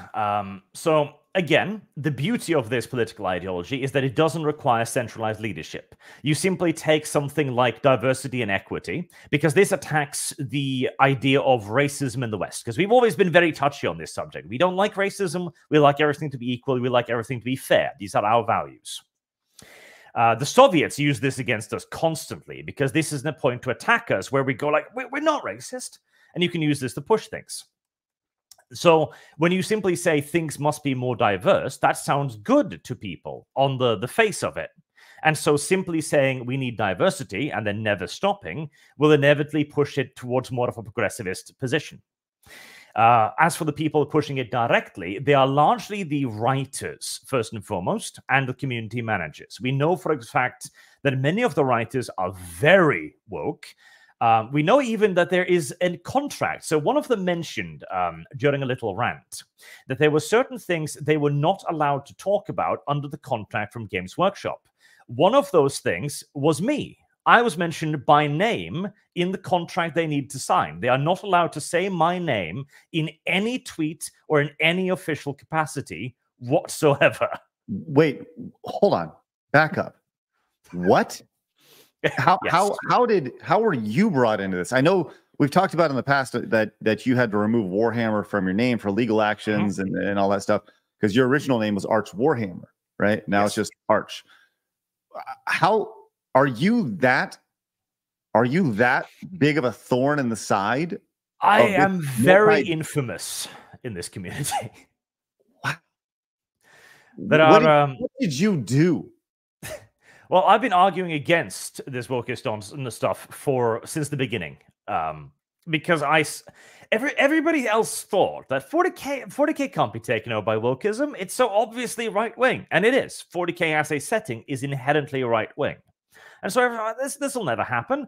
I was sitting there, I was looking at movies, I was looking at Star Wars, I was looking at Marvel, and going, no, because they don't care about the setting. It doesn't need to make sense. Like saying that Captain America is woke, which has happened, doesn't make sense. They'll do it anyway. They don't care about the internal consistency of the universe. They don't care about this being logical. They care about winning. And anything else is, well, not relevant. And since I'm the one who's been talking about it probably the most and the most vehemently and the largest who's talking about it, I became the target. I know Games Workshop, for example, also bans anyone that they collaborate with from working with me. I had a sponsorship with World of Warships by Wargaming. I made the video, I sent it in, they accepted it, I put it up on my channel, and then I received another email saying that I need to take it down. Why? Because Wargaming had received an email from Games Workshop saying that they did not wish to be affiliated with me in any way. That was, God, like 5 or 6 years ago, probably. Wow. That's crazy, to say the least. But there had to have been a specific instance where Games Workshop were like, that's the guy, he's the devil. Nobody can talk about this guy. And was there a specific instance that they felt, once again, you're saying that that in their contracts, they can't make reference to you as a human. Yes. They cannot speak about me. I am he who cannot be named. Are you Voldemort? Yes. Got it. There's even rules on the official lore Reddit and the fan Reddits that I cannot be brought up.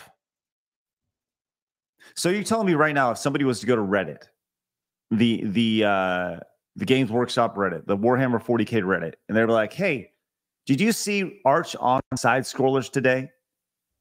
That they could potentially be banned for that? Yes. If you were to put one of my videos on the lore Reddit or on most of the fan lore Reddits, it will be removed. Wow. So even us having this conversation, this is like, no, you can't have that conversation. You're not allowed to talk about it.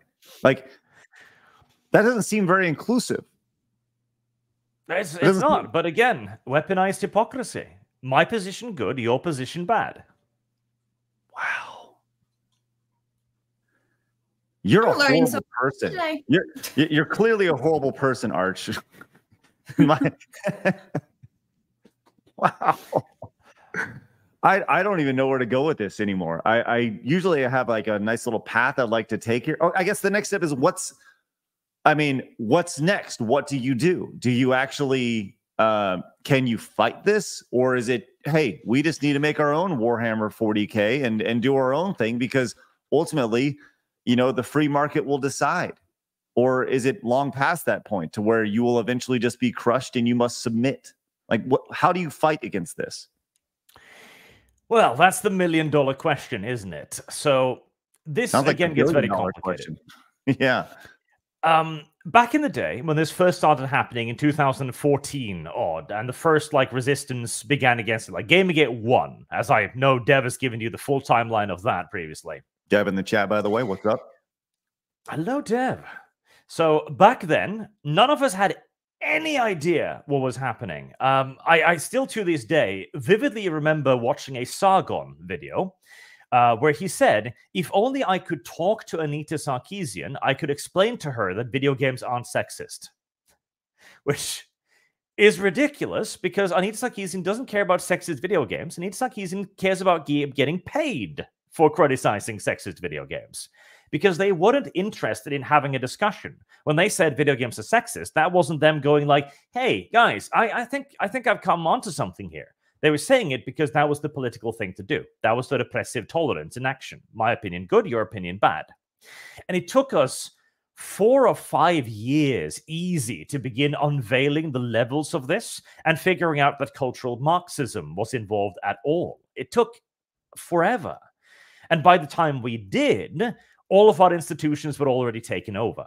Like, Star Wars was already fully taken over from the inside out. Games Workshop has actively denounced their own setting now several times, saying that it's evil and racist and fascist, etc. They are already so deep inside of these companies that it will be very difficult to get them out. Now, Star Wars has kind of begun to turn around. Like Bob Iger said on several earnings calls now that he wished to try and take the politics out of Disney because they're starting to see the losses piling up. And over a long period of time, the repeated failures of entertainment, box office flops, etc., will begin to turn companies around. Because as you keep losing money, sooner or later, you're going to have to go, why aren't we earning anything? But all of these large companies are enormous. It takes years and years even for them to notice. Because if one Pixar movie flops, all right, big deal. It happens. 2 movies flops. Okay, what's happening? 3 movies flop. Now you're starting to look into it. And then you need to then go in and go, okay, I've identified what's happening. It's wokeism. People don't like it. Then you need to go through with all of the stuff you're already producing. And only then, after like years and years of this, can you start putting in programming that isn't woke. So all of this takes years. And Games Workshop is still profitable and will remain profitable for quite some time because it will take a very long time for them to go fully woke in a product sense. By the time that happens, and then by the time they start realizing that it's happening, it's going to be like 4, 5, 6 years before we see any like change. So it's the long march. Man. And to address the second point too, like making your own. It's always a good idea to try to make your own stuff, right? Anyone who has a creative idea should try to push through it. Most people will fail. That is simply just the nature of the industry. But you should try. You won't know if what you're trying to do will be a success unless you try, right? Right. But how do you make another Star Wars today? How do you compete with Disney? How do you even begin to compete with Disney? You know? You don't have $1 billion to burn on marketing. Hell, even just the production of concept art is going to cost thousands of dollars. All of the hundreds of writing hours. You're not even at the starting block yet, and Disney has spiraled the earth 15 times. Right. Yeah, and it's extremely daunting for sure. Are there any Warhammer competitors?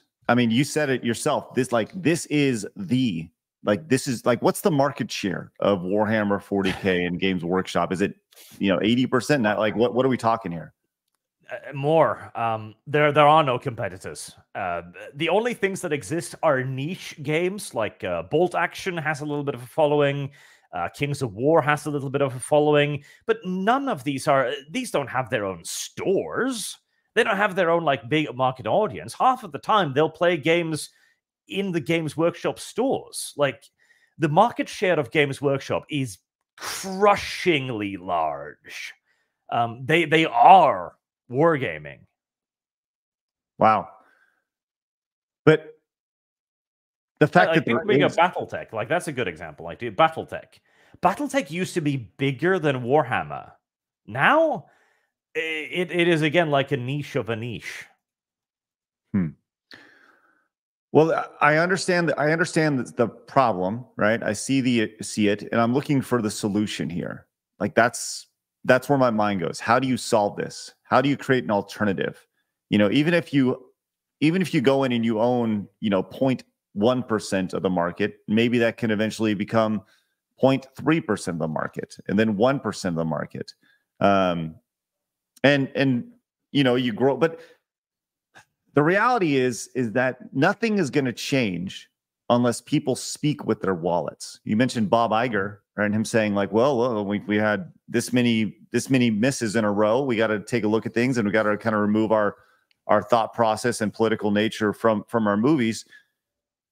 Until people like not just kind of sort of remove themselves from Warhammer, like all the way remove themselves from the hobby and spending money and not supporting it, will anything be changed here? No, it has to be with the wallets. Now, the thing there is it's a very long-term thing again, because voting with your wallet is good in a small context. Like if there's 100 people that shop at the same store, you choosing to not shop at the store is a 1% drop in sales. But Disney, that makes a movie that releases in like how many thousands of cinemas, your wallet is 0.000000000 something percent, right? Right. Which is why you need to change the culture. Like that's what I've been working on. I've been trying to spread awareness of the culture of wokeism, the ideas of it, why this doesn't happen in isolation, why this is all part of the same political agenda, and that's why we need to stand up against it. Because you need to make the very idea of woke, the word itself needs to become poisonous. And we have gotten very far in doing so. Like woke is now generally recognized by the normal populace to not be a good thing. It's a curse word now. And that's how you work with the wallet today, by changing the culture, by going, if the movie has diverse in it, if it's equitable, equity, ESG, DEI, whatever, people look at them and go, I don't know. I don't like that. We need to turn those words into the Nazis of 2024. The incredibly inclusive Nazis. Unironically, okay. Have you heard about a company called Black Girl Gamers? Oh yeah, we're very familiar with Black Girl Gamers. Yes. You will probably have seen their site then, because they are a DEI company that promises to introduce DEI equity and inclusion into sites, right? Yes, yes. And yet they themselves proudly boast they're 100% Black owned, they're 100% female owned. How diverse is that exactly? Yes, extremely diverse, both in demographics and in thought, I'm sure, which is great. Absolutely. You know? And again, Repressive Tolerance, Herbert Marcuse, 100% minority operated. Fantastic. That's incredible. You're fighting the white supremacy. 100% white operated. Ooh, racist, bigoted, cruel, white supremacist. Well established, 100%. Wow. Okay. There's a lot there. Is there any closing before we get to super chats? Are there any like closing remarks you want to say about this? Like, what's the next step? Your general thoughts? Obviously, you have if you want more on this, you said, Arch, you just released a video over on your channel. We'll make sure we link that in the description. But is there anything you want to close with before we get on to super chats? Okay. I'd like to steal a quote from the opposition, from the progressives here. Do not let this discourage you. Let this radicalize you. Because that's what you need to do. You got to look at it and you got to be like, we're not losing. That's not the lesson you need to take away. We are simply going to need to fight on a little bit harder. Make your own stuff. If you have the resources and the time to do so, make your own stuff. In fact, I am making my own stuff. I have a super secret project where I am making my very own war game setting for myself, you know, and not everyone can do that. It takes a lot of time. It takes a lot of money. But if you can, and you have the interest and the passion, absolutely consider doing it. Even if you're going to have to go up against Disney, even if you're going to have to go up against the Goliath, it's better to do something than nothing. Well, you know, it's funny because I mean, it's not funny, but this is exactly why, like, the message that you have is exactly why I'm doing Take Games Back. And like, it's a first step, right? Absolutely. Like, when I think of the Game Awards, they have a decade on us, right? And I think of that as an industry product, and what we're doing is going to be a consumer product. It's a product for the gamers, not for the people in the industry. And you have to create a parallel economy, and that's the entire idea behind it. So is it going to be perfect? No. But you got to at least try, and you could fail, you know, absolutely. But you got to at least try.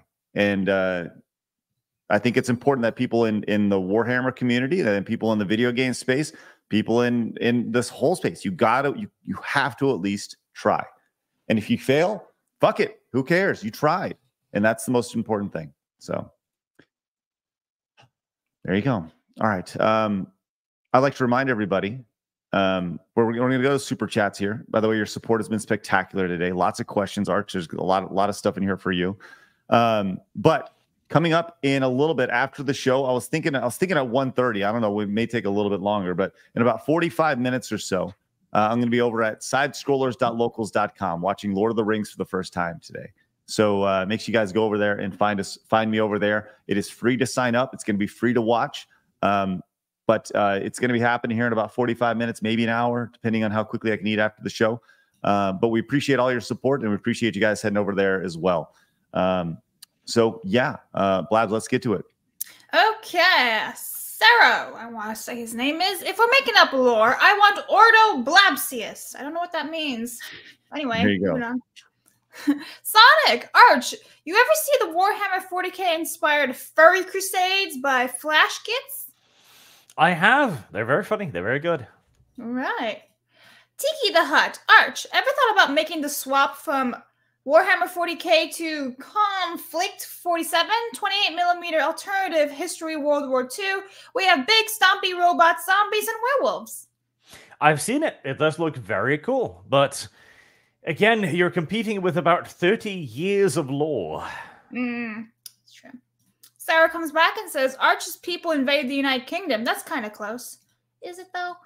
Xander, which Warhammer Commander deck should I get? That's Magic the Gathering, isn't it? My only advice there is burn all of your Magic cards and never buy them again. Okay. Honey Badger says, drunk blabs. I am sober. Yeah, we need to get drunk blabs. That'd be great. No. Dermy, member for 12 months. Blabs, the entirety of America is actually Texas, except for the West Coast. That is Commie Land. Yep. Okay. Nissan, time to pirate Space Marine? Looks sick, but according to X, they don't want my money. Yep. Shaka Zulu, it was great meeting, hanging out with you in Vegas, Craig. Now you can visualize the face you want to punch when I trigger you in chat. Cheers. There you go. Love it. Thanks, Shaka Zulu. Nightmare, Arch somehow sounds even more like a posh Brit than Sargon does. LOL.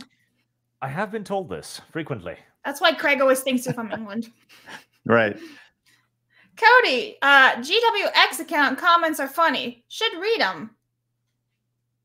Okay. Thanks, Cody. Hometown hero. I got day drunk when I was younger. Blabs, you're like 20 years old. What do you mean young? No, I'm going to be 28 in like a month. But yeah, when I was 20, it was day drunk. Reverend Norris, honestly, disappointed with the 40k YouTubers like Bricky and Luton. Not surprised, yet disappointed all the same. Too few base 40k lore channels. You'll see that in every single IP where there's so many people that you're disappointed with. Name them. And what's it come back to every time? Access. They want access. And sub count and everything, yeah.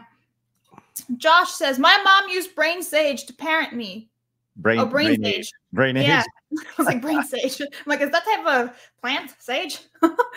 Anti-pattern. Hey, Arch, would you agree that using girls for Custodes, right? Yeah, would be a waste because their physical potential would be lower than males. The Imperium wouldn't waste the resources. Absolutely true. It's the same argument why there wouldn't be female Space Marines. Making a Space Marine is really goddamn difficult, really goddamn dangerous, and the failure rate is like 90%. You need the absolute most physically fit individuals imaginable, and even they die 90% of the time.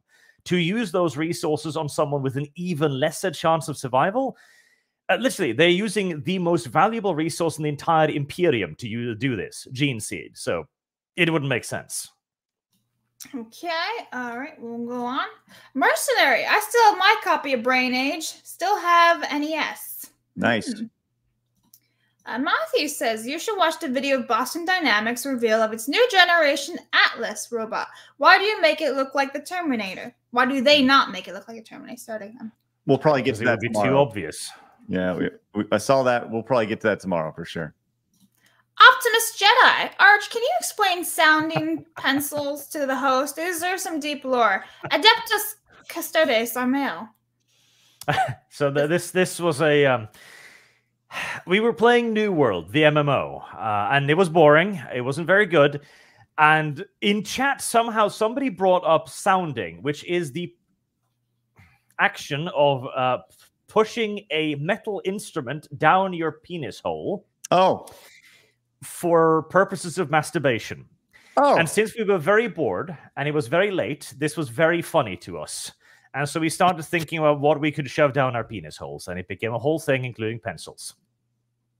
Oh. Well, thanks for sharing that, Arch. Appreciate that. Entirely normal. Hopefully it works out for you. Labs, your thought. I got nothing except this. So, put me back. Thank you. Now we know. Moving right along. How do you recover? Reverend Norse, best is to boycott Games Workshop altogether. But if one must feed them, buy Xenos factions instead of Custodes. Hope the stock taking a lasting hit. To be clear, you don't have to buy anything. You don't have to buy anything. And they say, if you must feed them, no, you don't have to fight. You have to stop.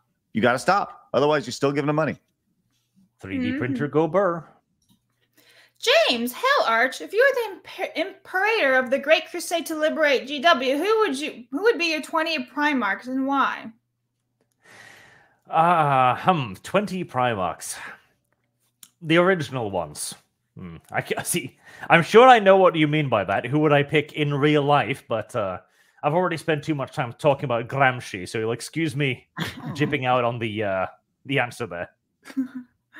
Alunda says, when I heard the Custodes news, I had a funny mental image of someone breaking the news to Henry Cavill while he was working on the plot for his Amazon show. He then called GW all of the gamer and Melanie Mac words he could.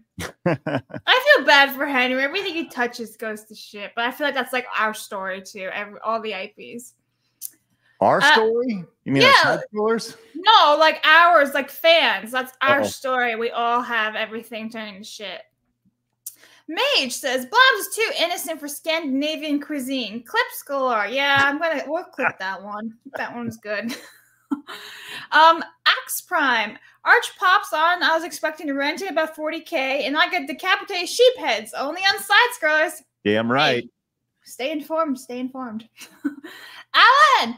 Wore Crocs at a bar once, game. End of the night, it was slightly raining, and I slipped and split my head open! Outside of wear-at-home footwear, don't recommend. Oh my god! Right. How? Jesus Christ! Well, they are slippery when wet. Okay. They are. This is what I'm saying. They're shit shoes. Don't wear them unless you gotta go. Like, I don't know. Go get the mail.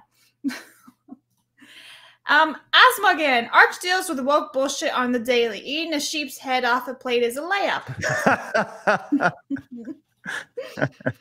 Reed Fox Media. Howdy all. I see Arch in the title. I click on it. Well, thank you for joining us. Thanks, Reed Fox. Devin, Razorfist on side scrolls when? Oh my god, that would be so artistic. How artistic are they? Are they? Very. Douglas, a lot of Southeast Asian cooking uses fish sauce, which is mostly rotten fish. The Romans had garum, which is similar. Rotten fish have a fair bit of MSG. Thanks, Douglas. Sly, I've seen Shogun. Letting meat out to rot doesn't end well. Thanks. Alan comes back and says, I once was at someone's house and they put flaming hot Cheetos on the pizza. I'm not Italian, but I was offended by the amount of disrespect. Put pineapple on it at least. Thanks, Alan. What's your stance on pineapple on pizza, Arch? The same as bananas on pizza. No. Thank you. You can stay. All right. Damien, Gorilla Grip, Gershwin. How is the Warhammer dating scene? Hot chicks or... Mostly men, about 99%. Mostly dudes. Hometown hero. It won't stop with Custodes. Space Marines are next. Cadith Gaming. Henry Cavill collects paints and plays Custodes and has a reputation for sticking with the lore. They are nerfed, emasculated, and he has to suck it. Oh my. Well. Okay. Appreciate that. Gear. The amount of GW lies is infinite. Yes. Maple Invictus. Everyone knows there were 2 Legion of Space Marines that have been wiped out. Watch Games Workshop GW announced the 2 Primarchs for those legions were female. Wouldn't surprise me. Tanushi, the Arab Golden Age of Science ended because their philosophy switched to none of it matters since the creator can be as arbitrary as he wishes. Arbitrary, yes. Arbitrary? That's a good point. I mean, if God is the only one who can make stuff up, why would you bother? Boog. I think. Well, we all know Jordan is a man. Blue-eyed white man. Yes. That's right. Michael Jordan. Mercenary. I said it before. This is about controlling the world. Thanks, Mercenary. Mercenary comes back and says, if they can't control it all, they will destroy it. Isn't that positive? Mage says, Battletech went through its own unreliable narrator phases decades ago. It was called Dark Age, and it sucked. Flopped so hard that they had to create a prequel just to retcon it into making sense. Yeah. Thanks, Mage. Thanks, Mage. Patriot, holy shit, for $50 says, great interview. Thank you very much, Patriotic. Stoltz. Hey, give it up for Arch, everybody. Yeah. And walking me through this in autistic detail because and just blowing my brain. It's just insane. Thank you. Next, we should do like a whole. We should bring Arch back for Star Wars and just blow his mind on every little thing that Disney has done. No. Why not? You don't know it. You gotta learn, son. Yeah, I know. Sujad says, a lot of the weird DEI SJW nonsense group stems from communist social engineering attempts. Look up Yuri Bezmenov interviews and the Naked Communists. Both are on YouTube. Thank you, Sujad. Spartacus, ever heard of Saul Alinsky? Chicago-born socialist who is a pupil of Al Capone's gang, stirred up racial tension, labor issues. His book on radicalization is taught to activists, influenced Hillary Clinton and Obama. Huh. Thanks, Spartacus. And by the way, it's Al Capone, Blabs. Al Capone. Al Capone. Al Capone. Okay. A feline named Vajayjay. Arch going full Putin on Tucker. Love the historical context. Thanks. Thanks, We feline must named begin in Vajayjay. 1600s Russia. Gollum Wolf. How long till GW quietly abandons this stuff? When they stop making money, I guess. Yep. I hope soon, but I doubt it. All right. Rebound says, it's not about representation. It's about taking what is yours and making it theirs. They are Aldous Huxley's Crusaders. They are terrible people. Thanks, Rebound. I'll be right back. Okay. What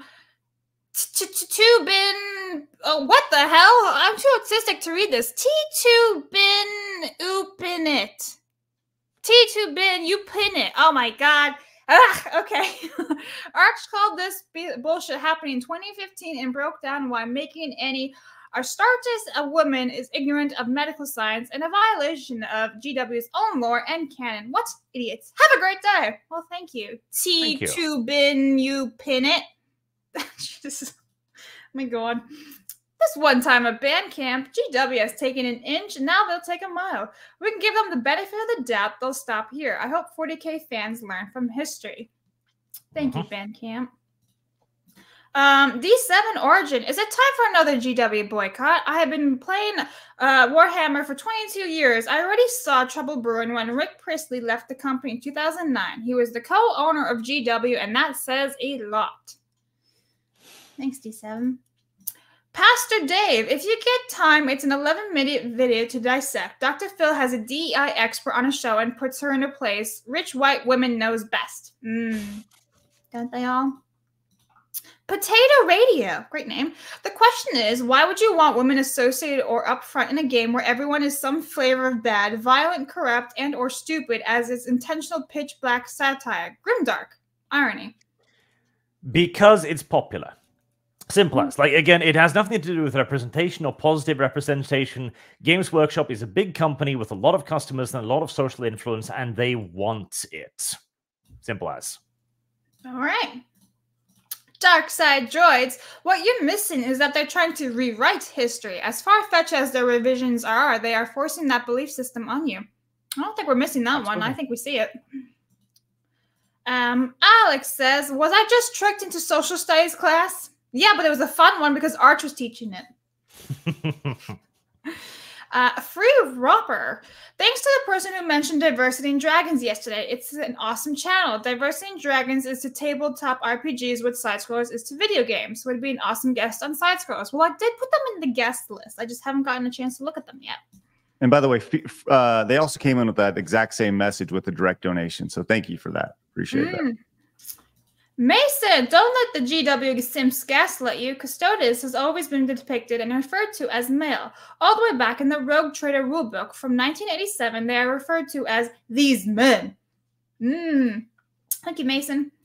Rebound says, that crossed my mind too. My bet is they'll retcon that Lady Custodes to be trans MTF. Still technically lore accurate, but progressive. That's what I'm saying. Male space. Mac. Friendly reminder that Mark Hamill pressured his daughter-in-law to abort his future grandchild. Correct. Jesus. Okay. Craig is learning so much about Mark Hamill today. Boog. Sadly, the majority are Craigs, and they don't know. Majority of Craigs. Yeah, or Craigs. Listen, I said this all along. Like, I am the average dude, you know, at the end of the day. Like, I know about some of this stuff. I am passionate about what I'm passionate about. But when it comes to like that's why I like asking about this and being the common guy in a situation like this. See, we should totally do a Disney deep dive on everything that they've done from Marvel to Star Wars. I think it'd blow your mind. Again, Zedek. Arch is the boogeyman of Warhammer. They hate this man because he speaks the truth. Correct. Orthodox monks, Proverbs 16:18, before destruction comes pride, and before fall a haughty spirit, really describes a lot of DEI industry people. Humility ditched for self-gratification, a virtue signaling. Thank you, Orthodox monks. JM says, Sisters of Battle are women because the state religion is not allowed to man any army. But if you identify as female, that's totally fine, I guess. Short Fat Otaku, aka Dev, talk about Antonio Gramsci and I Am Summoned. I did a 1-hour video analyzing his ideas. TLDR, cultural subversion makes communist revolution possible. Thank you, Dev.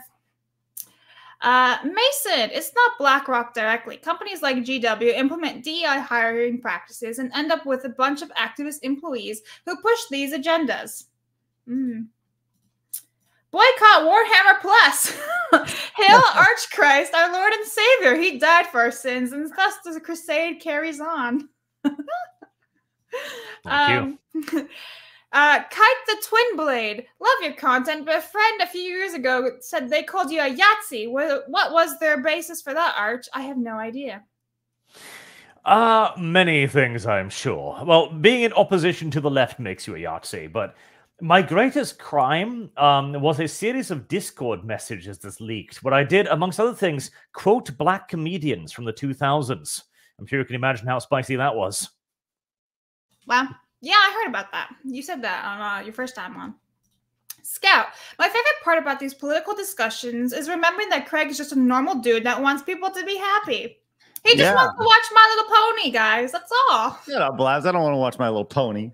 Sure. Oh, I'm sorry. Bluey, whatever.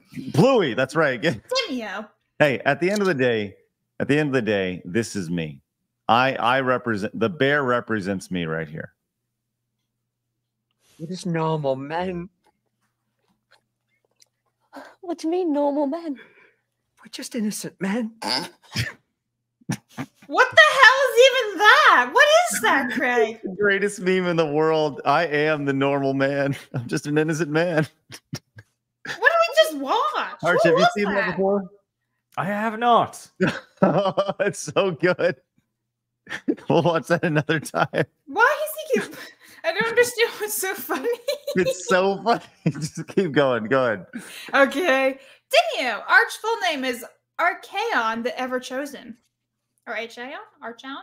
Archaon? Archo. No one knows how to pronounce that. Not even the GW people knows. Oh, well, I feel better. Look at Craig. He's dying. By the way, Craig, we can hear that. Asmugan says, wait, you can hear this then? Even I heard it before. I just heard it before. Okay. Asmugan, stop watching it. I can see you. Can relate to the struggle to start up my war game. Barely able to make progress given the budget requirements just for concept art. Look at him. Look at him. Oh my God. What's wrong with you? He's shaking. We're just normal men. What do you mean, normal men? We're just innocent men. She sounds like she's farting. That's the funniest bit. The music starts up. It's so funny.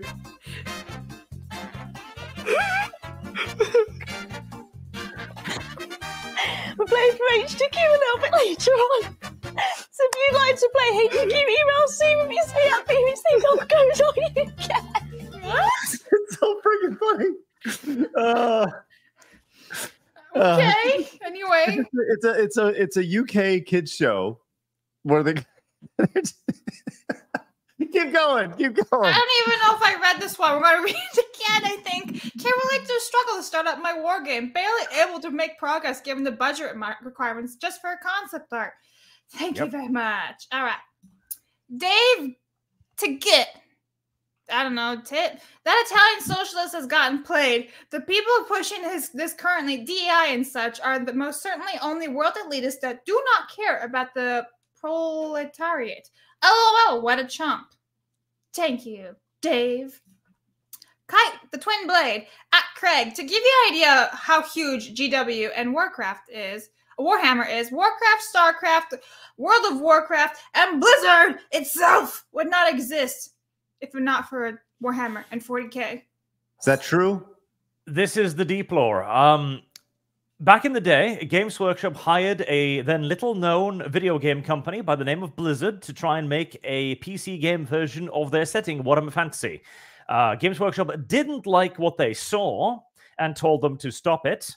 Blizzard told them to shove it and then released Warcraft 1. Wow. Wow. That is nuts. And something that GW executives cry themselves to sleep about every night, I have no doubt. Right. Wow. Noob Nut. Okay. There's secondhand battle tech. Unlike Warhammer 40k, you don't have to buy the latest minis and books to play the latest edition. Thank you, Noob Nut. Joey, wokeness destroys everything it touches. When are companies going to realize this? One day. When it hits their pocketbooks. Daniel, we're barreling into socialism and it appears unavoidable. Abandon all corporate garbage. Create new hobbies. We've been taken over. No shots fired. Blob's a tower charged $5. A moderate 3D printer costs about the same as a decent 40k armor 3D printer. I like pickles, violence, and tentacles. Yay! I'm glad you like tentacles. So real quick, Blabs, we're gonna do a square up. I want to hit a few of these big super chats and direct donations and Rumble rants, and then we're gonna need to do a square up because if I'm gonna get a chance to watch Lord of the Rings today, we need to finish it up. So Blabs, can you make sure we get all the super chats that I don't read here, and so we can do a square up later on. But first, Dalamar came in with the $50 super chat. Says, GW is the last man standing alone with Wizards of the Coast of all the role-playing and gaming companies of the 80s and 90s. The graveyard is full of large RPGs/minis companies. I was there. I had lunch with VP of GW. They do not care. They charge us more because they can. Thanks, Dalamar. Appreciate that. That is spectacular. Look at that. You're going on that wall, my friend. And it's a damn shame as well. Master Gawa came in and says, I know Arch had Kirsha on before, but I feel he could help enlighten her a little bit about how ESG's DEI bridge is just leftist agenda in action. Please enlighten her on the political past of this stuff on a future side scrollers. Yeah, it'd be great. Like, obviously, we have a lot of friends, and pairing you guys together would be a real interesting conversation for sure. So if you're open to it, Arch, let us know. Bring you on with Kirsha. Sure, I like Kirsha. Thanks, Master Galwa. Appreciate that. And then we got TC Josh says, I hate that I recently got into 40K, spending a lot of money building and getting my GSC army together. Now all this crap makes me want to sell off all my stuff. I'm sure you're not alone right there. Sigrun came back, says, I know someone who suggests that the lore is actually flexible enough to allow for female Custodes to enter. But the problem is that the way GW implemented it. Retcon. What are your thoughts? No. I don't think there's enough give to justify female Custodes in the law. I don't think so. But again, the simple fact is all of this is obviously made up at the end of the day. If the company wants to change it, they will change it, and there's fat little we can do about it. But when they change it and then lie about the reason why they change it, like, that's the big thing. Because there's no... If GW was a neutral company, this change wouldn't make any sense. It is for external reasons, and that's what I have a big problem with. Dax also became as a brand new member. Thank you so much, Dax. That's spectacular. Tyrant over on Rumble says, good day to side scrollers and Arch. It finally happened. None of us wanted it, but GW went and did it. I'm so tired of companies updating for modern audiences that isn't there. Blake came in and says, my favorite My Little Pony is cheese sandwich. Okay. Sounds good. Dude says, remember Weird Al has cucked some bronies with his self-insert character being put in the official show and being in a relationship with one of the characters. Oh, that's interesting. I did not know that. The Tyrant says, drunk scrollers sounds fun. It might help Craig with the stutter. I hope that these rants and buying the All-Star shirt helps as well. Yes, very much so. Speaking of, Red Strider picked up the brand new shirt as well as 60 Watt. Says, love the show, guys and Blabs. Thanks, 60 Watt. Appreciate that. Both picking up the new Side Scrollers All-Stars t-shirt, available only till the end of the month. And Delta says, hey there, Arch, as someone who has Warhammer paper books but knows nothing about the lore, Is the female introduction actually nefarious, or is it fanfic people in leadership? I'm seeing a lot of fan art, quote unquote art, that looks very different from the figures. Malicious, absolutely. Because the thing is, people like dummy mummies. Fair enough. I like dummy mummies too. But adding in dummy mummy Custodes will neither increase nor decrease the amount of dummy mummies out there. You can have the one without the other.